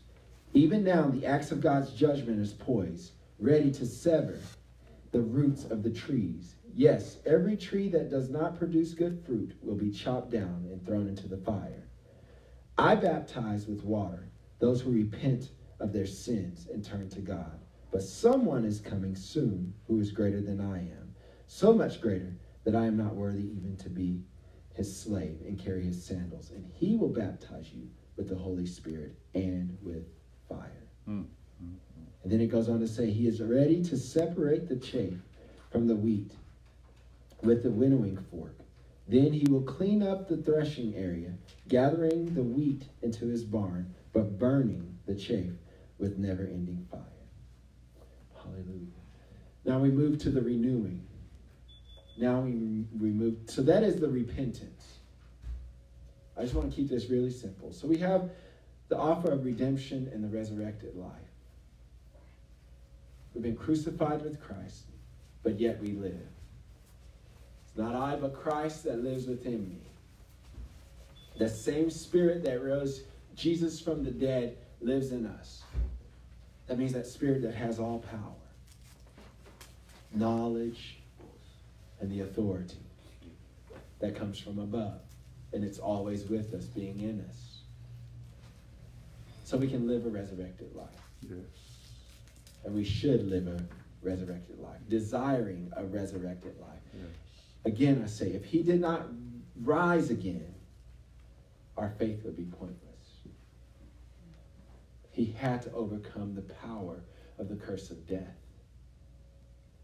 So we can say, as David did, if David knew it back then, death, where is your sting? We're not afraid of death. We don't have to be. We rejoice. We rejoice. Hallelujah. So then we have repentance. Where's our second chance? To come to him is to come to him and realize our position. Realize where we've been and what we've been. And that it was far less than what he has called us to. And we repent. And guess what, guys? That's just the initial start. You're going to repent many times in your growing life. Because the whole thing about repentance doesn't come from you.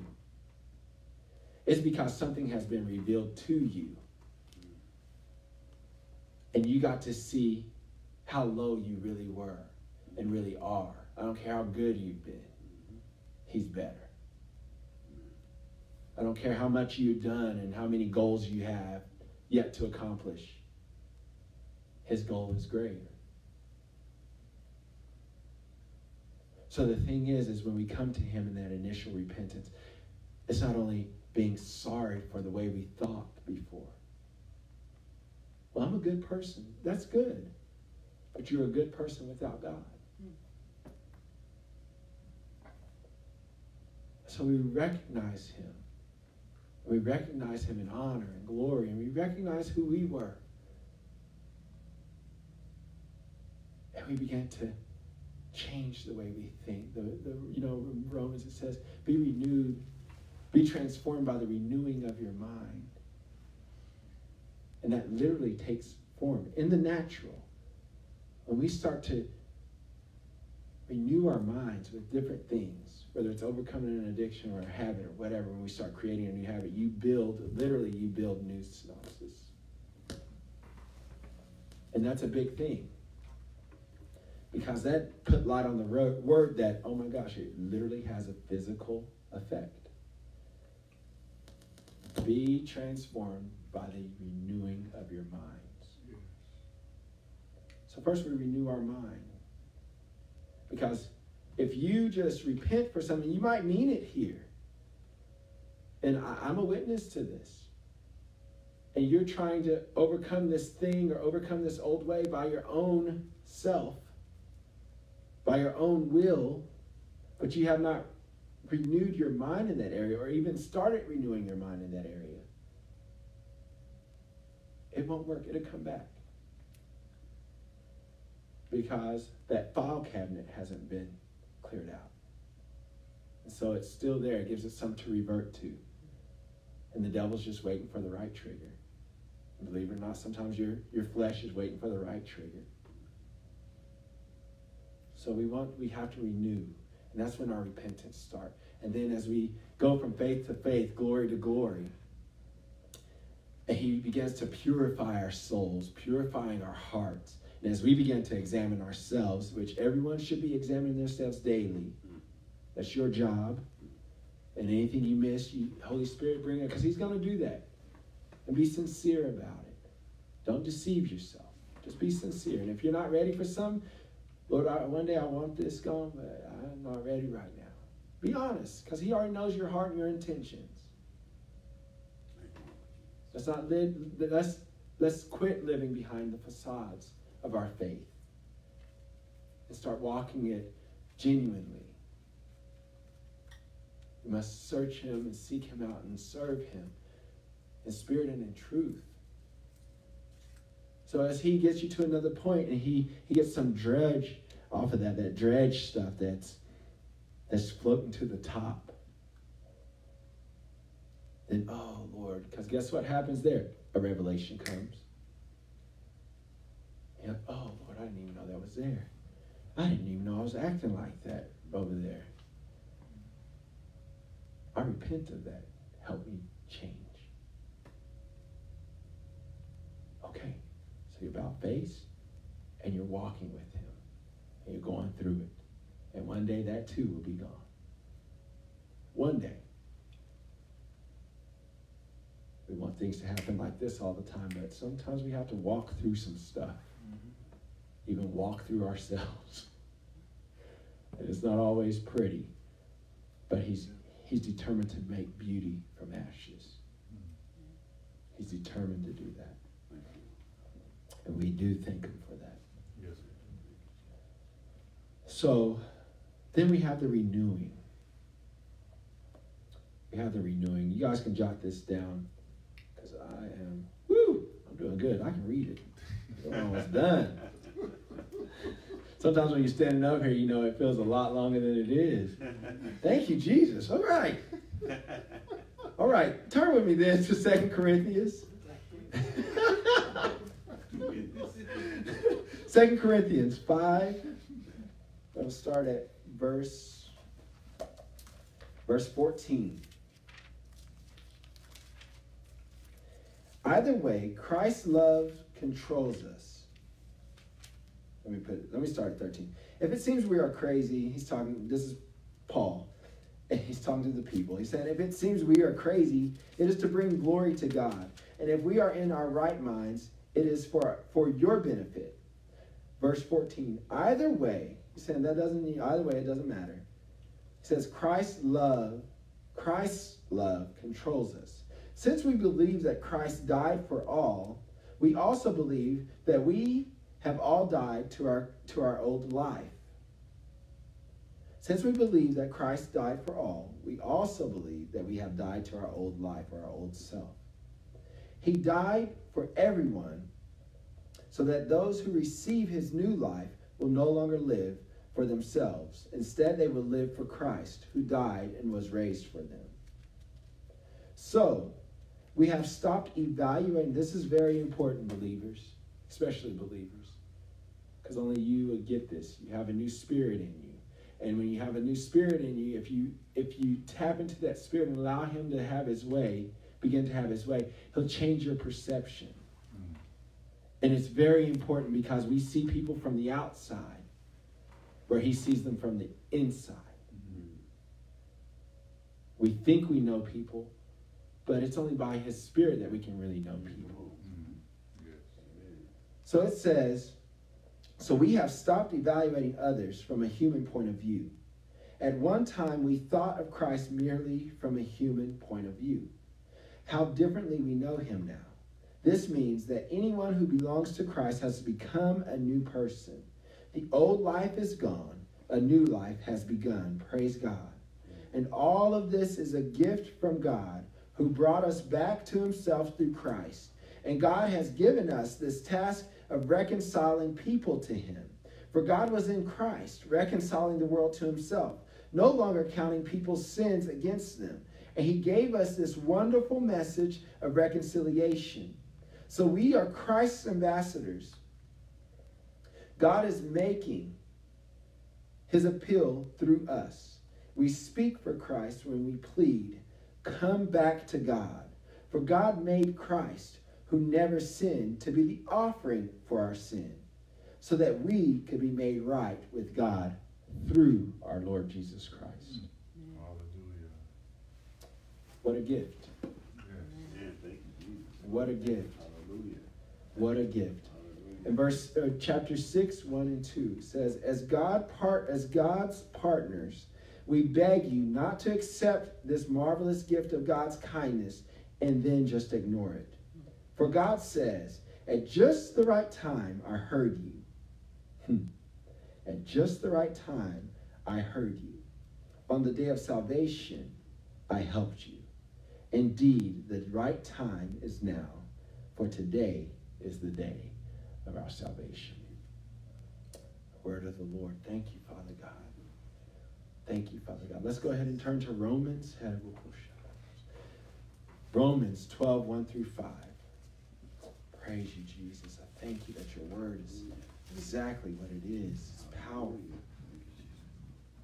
It doesn't need anything added to it or taken away from it. Thank you, Jesus.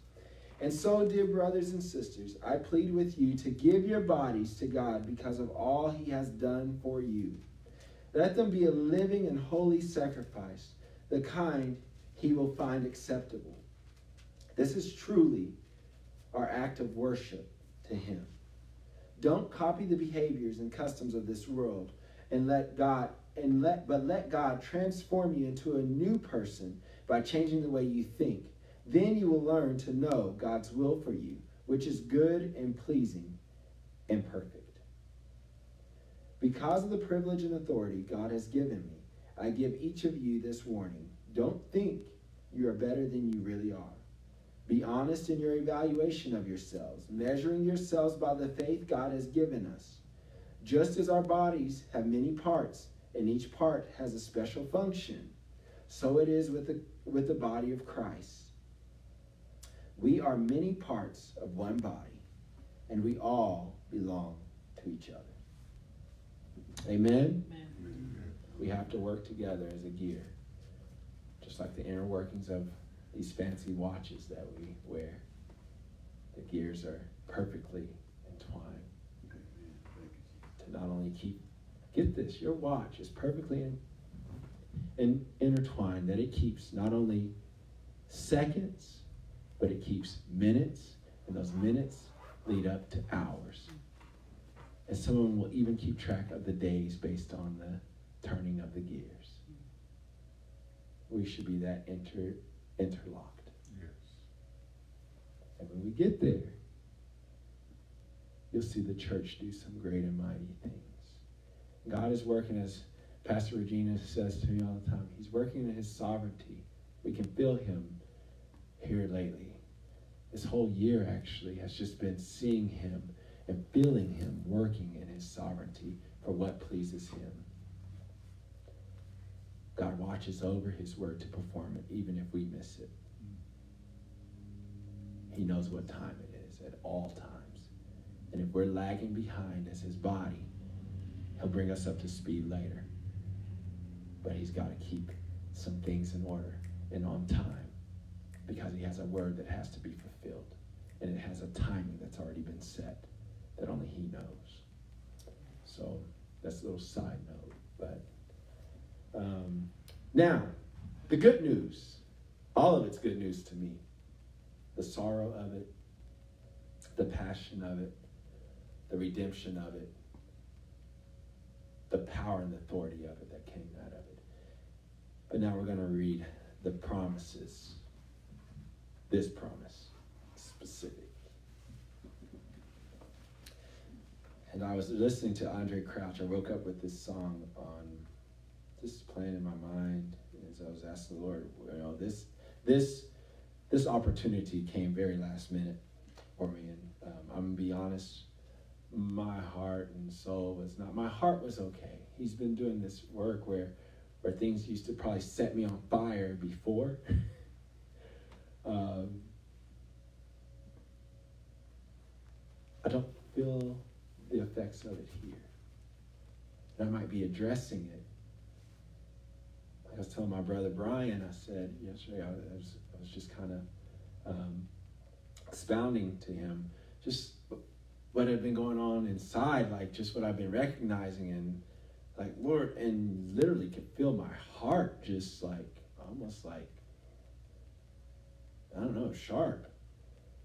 And then I'm like, Lord, please don't let me have a heart attack. This is just get me through this. But, you know, we deal with people And we're people. And I always say that dealing with people sometimes is hard. I have a lot of grace for it, but sometimes, I'm going to be honest, the stupidity of people that you're just like, the simplicity that you want a little complexity to come into, that you can be like, oh, wow. You know, you're just like, oh. And then you think you're on crazy pills, and you turn quickly and you realize, you know, I'm a people too. I know I have that issue sometimes, but I try to stay aware. But what I've been running into are people that, so many people don't stay self-aware. They're selfish, but that's not the same as self-aware. Well, I know what I like. That's selfish. That's not self-aware. Self-aware is going back to what we said at the top of the hour. Like, I need to shut up right now. Peace, be still. Let me hold my peace. Self-aware is, oh, I know, Lord, I should have spoken up then and I didn't. I'm sorry about that. Help me get over that. And what was the stem of that? Why didn't I speak up? Lord, I should have done this and I didn't do that. Lord, I didn't do this and I should have done that. Lord, I have these feelings that I just been, some feelings, if you don't catch them quick, boy, you'll be 3 steps that way.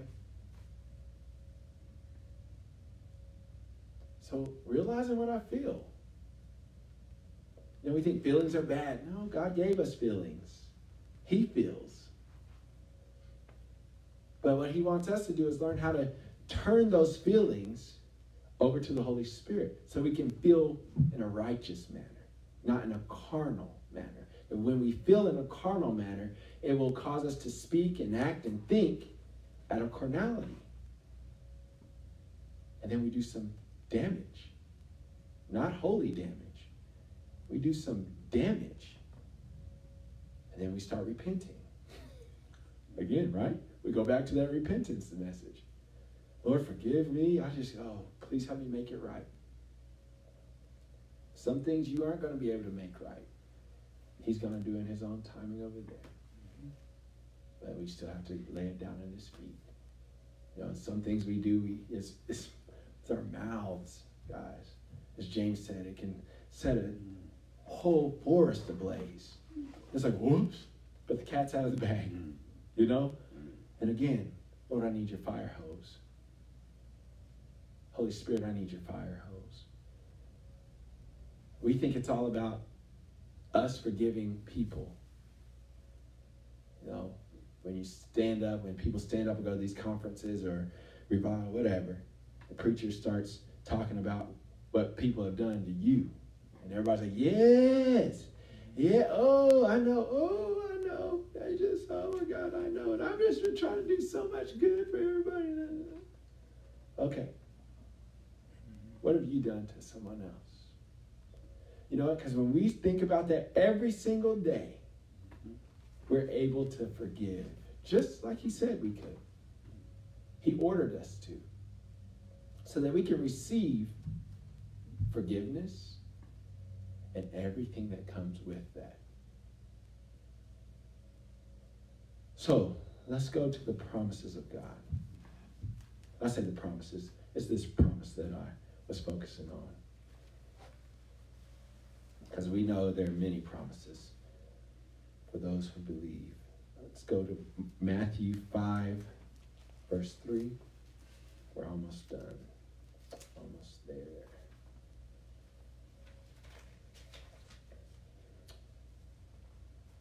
So, there are 2 things I want to read. The Beatitudes were on me through the night.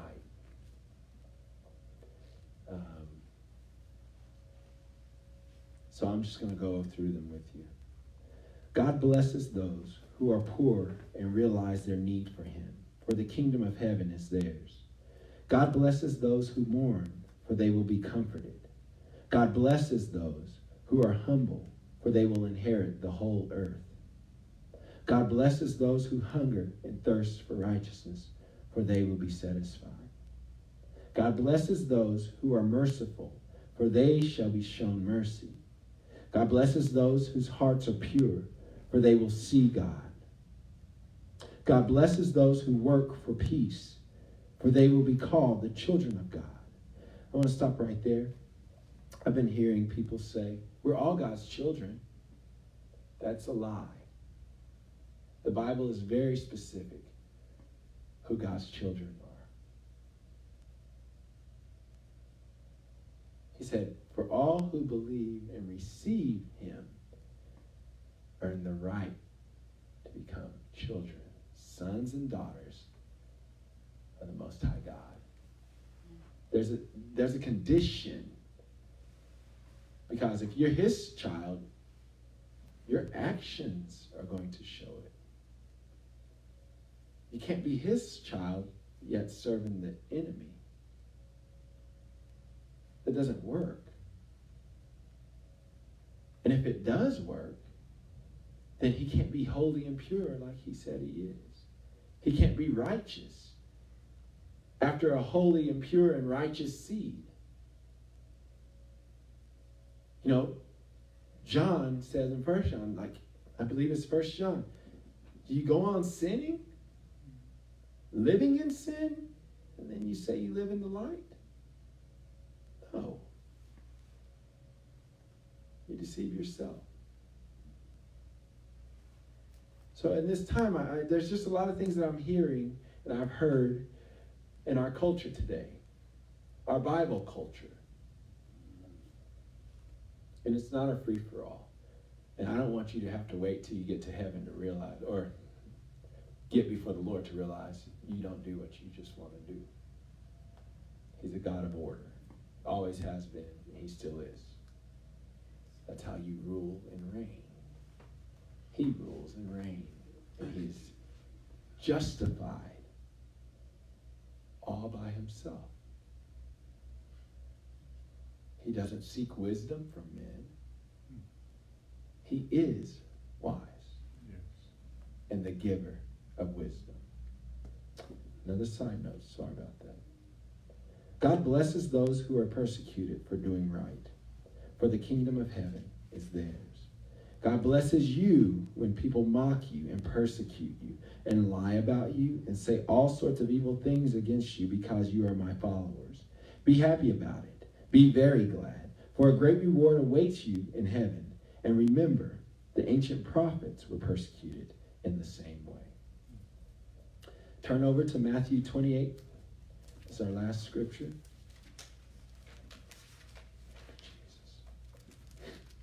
Matthew 28, 19 through 20.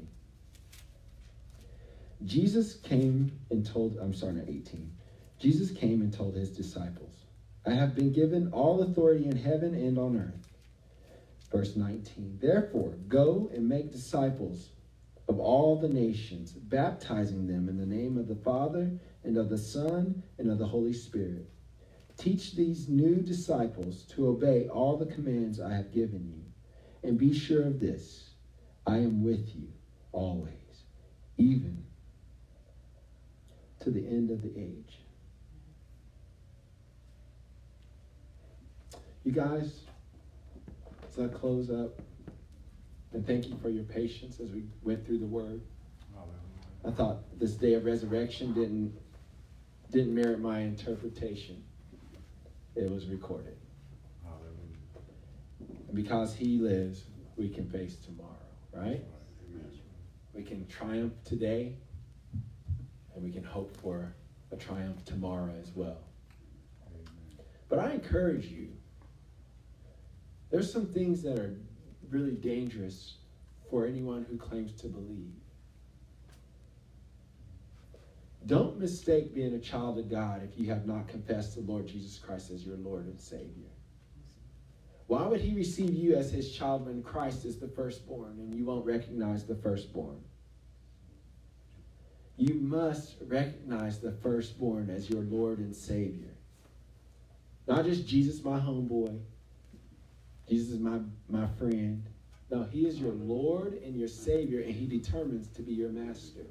That's what Lord is. David said, and the Lord said to my Lord. The Lord said to my Lord, The disciples said, Lord.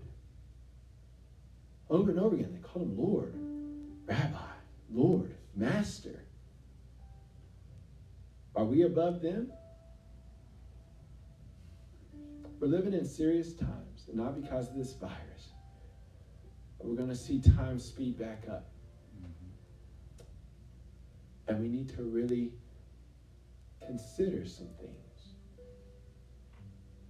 And we really need to start speaking up when we're in the conversation of things with our neighbors and friends and even strangers that we're around who have this false philosophy. And where we faltered, where we faltered is that we've turned and made the Word of God and the power of God a theology. And we talk about it in arguments and discussions as if it's philosophy, like we're ancient Greeks. This is not a philosophy. This is real. This is the foundation of our faith, the salvation of our souls. It is the redemptive power and work that can save the whole world. We know that's not going to happen, but it's there. So if we don't lead them in the way, if we don't pray over those who we know, I'm not saying go and get in arguments. That doesn't work. Again, we say know when to zip it. As we shine our light, because we are called to be a light, as we shine that light in these coming days, don't be afraid. And that goes for me too. Don't be afraid. Just share the simplicity of Christ. First, by the way you live. Yes. By your spirit that you carry around. Check your attitude daily. If you're married, stop abusing your spouse. Learn how to love them. And you know where that starts? Begin to learn how God loves you. If you're living in sin and beneath your privilege, if you're a human being watching this, sitting in this room or watching this, then guess what? You're living below your privilege if you don't know Jesus Christ, and if you have not accepted him. Some people say, I know him, but I know, I used to. There's no use with him.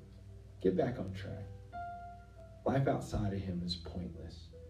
Read Ecclesiastes. And I know most of you aren't as wealthy as Solomon. But I praise God for you.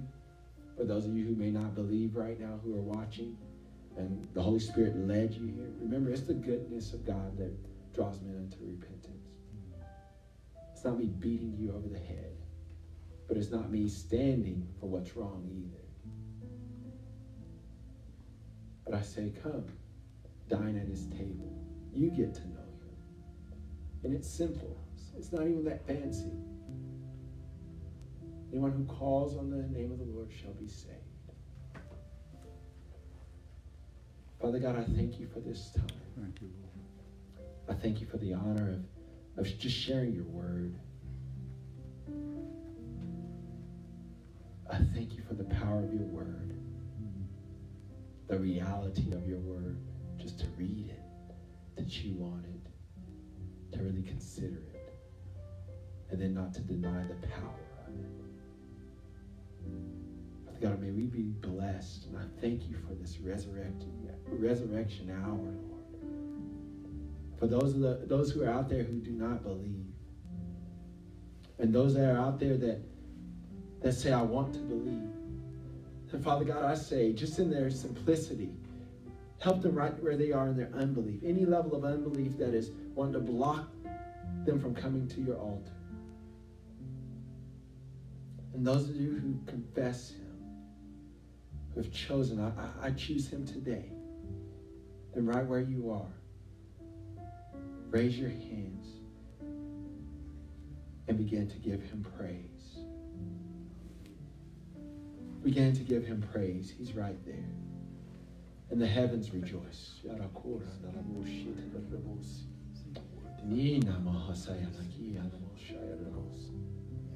May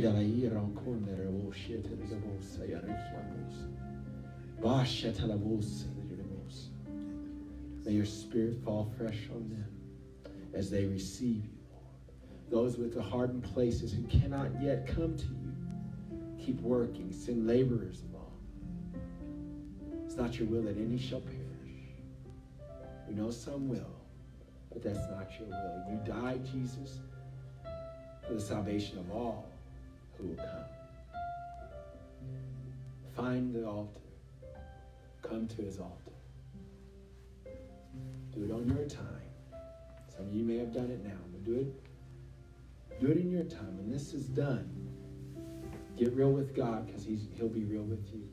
And he'll restore you and make you whole. And it won't be like you think. Because get this, y'all. We want God to act like a microwave. We want him to do it in our speed. When he's been wooing you for 20 years, for 30 years, for 40 years, for 49 years, for 50 years, 60 years, some of you 98 years, it doesn't matter. You haven't come to him yet. You haven't realized how much he loves you and how much he's been keeping you and crying over you and tugging at you to want him because he wants you. Imagine, and none of us have been in this, imagine wanting somebody so much in the most pure sense of ways, loving them so much, and they just abuse you. And you keep on. And you keep on. And when they cry out to you, oh, Jesus, oh my God, help me. And he shows up. And then you move on from him. Like Hosea, who took the harlot, the prostitute, and married her. And Jesus said, and the Lord God said, I want you to take her back each and every time. She's going to stray away. She's going to cheat on you. And I want you to take her back. And then you're going to have children. I want you to name this child this. And each name meant something. This was a prophet of God who married a harlot. Because thus saith the Lord, this is what you look like in my eyes. This is what you're doing to me. Though you have sold yourself to other guys like a prostitute, I keep taking you back. That's how deep his love is. Get to know his love for yourself. In the name of Jesus. Amen. Thank you, Lord. Hallelujah.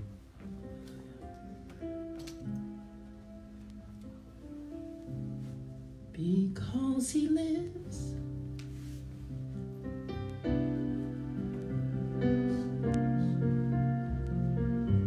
I can face tomorrow.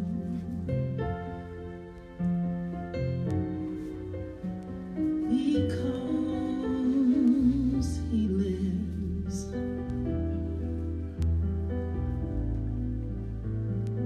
all fear is gone.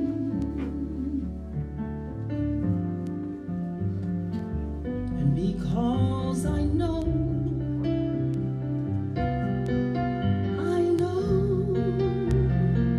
he holds my future,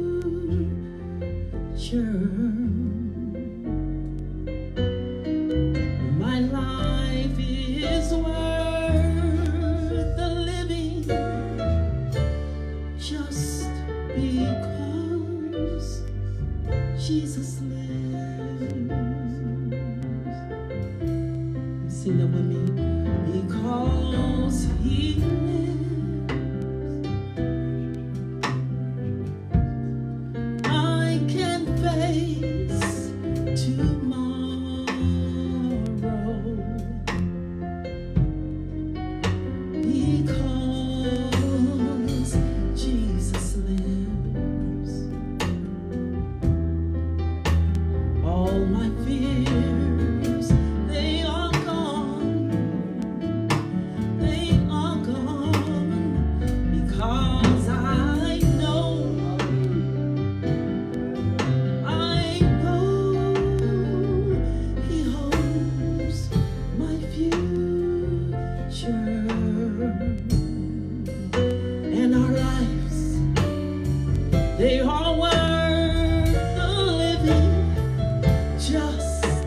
because he lives.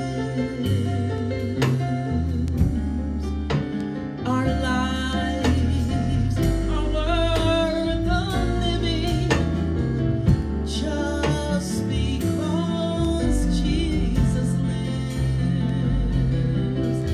Hallelujah. Our hope is in you, Lord. Our lives are worth the living just because Jesus, you live. To those who belong to you, you live in us. You live through us. Thank you, Lord. Amen. Thank you, Lord. Hallelujah. We thank God for the word, the living word, being spoken and given in sincerity and in truth to Brother Micah. Amen. And hallelujah. We just honor the Lord this day and for his faithfulness, that he remains the same. He is the rock of our salvation.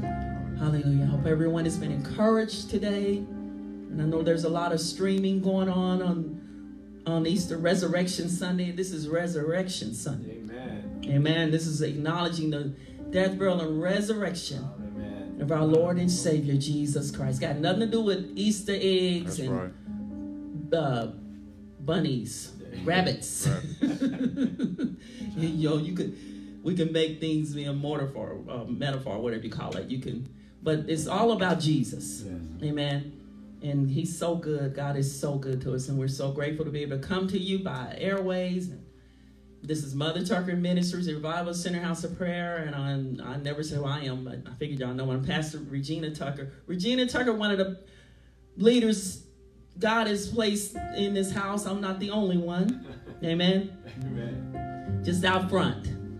Amen. We have plenty of ministers in this ministry, and some you haven't been seeing lately because of the corona thing. And we have elders, elderly. We have elders, Pastor's Dad and Mother Brian, associate pastors here. Yes. Been with the ministry over 25 years, and we're grateful for them, and we're letting them stay in the comfort of their homes, that they're praying and still with us in spirit and having prayer meetings in their home at 6 a.m. in the morning. And we're still having prayer meetings and conference calls, and we're still just pray for the ministry. We're still praying. We got to keep praying, saints. Amen. Amen. Yes. And this is praying time if it ever was. Yeah. Amen. God is good. And thank God for the food ministry that's still continuing. Thank God for Elder Apollos continuing to pick up. That's my brother, Elder Apollos Tucker, continuing to pick up the food. And we're still feeding people on Tuesdays and Wednesday nights. We have to pre-bag. And we have to give them to them out and give the food outside. But they're so grateful. And, it hurts our heart that we can't let them pick out their foods, the items. Amen. Brother Micah's very faithful, working with the food ministry. Brother Brian. And we're just thankful for the faithfulness of Elder Rodney, working the camera and ministry. And those who we haven't mentioned, there are those in the background. We're still here. Yes. Amen. In Jesus' name. So we thank you for your support. We thank you for the faithful support. The members are not able to be here physically, but thank you for tuning in and supporting and praying and still continually financially supporting, amen, the work. Amen. That the Lord started through Mother Grace Tucker, founder of this work. And we're just, it's an honor to keep the legacy going. Amen. Yes. And God is increasing the laborers for the harvest's sake. Amen. So God is good, and we bless you in the name of the Lord. Father, we thank you for this day that we have come together to honor what the Lord Jesus has done for us. Father, what you did for us because of your love for your creation, Lord. God, you counted us worthy. Even though we feel like we're not worthy, that's how we feel. But you didn't say we weren't worthy. You said we are much more value than the sparrows and than the lilies on the ground, Lord. And so we agree with you that you call us valuable. We are valuable because you said that we're valuable to you. And Lord, we want to live our lives in honor of the value that you put upon us, Lord. By accepting the Lord, our Lord and Savior Jesus Christ. Good Lord, you are our boss, Lord Jesus. You're the one who leads, and you're the good shepherd. And you lead us by your Spirit, and we're yours. And we say yes to your will, to your ways, God. In the name of Jesus. Bless each and every one, Lord, that views this today or whenever they view it. Bless, God. Comfort their hearts and minds and by the sweet comfort of your presence. Let every need be met according to your riches in glory by Christ Jesus. Thank you, Lord. Save, heal, and deliver by your word and your Spirit and the blood of Jesus. In the name of our Lord and Savior Jesus Christ. Hallelujah. Everybody repeat after me. What I say unto one, I say unto all. Watch and pray and live holy every day. Amen. Grace, peace, and love be multiplied unto all until we meet again in Jesus' name, whether here or in the air. God's grace to you. Amen.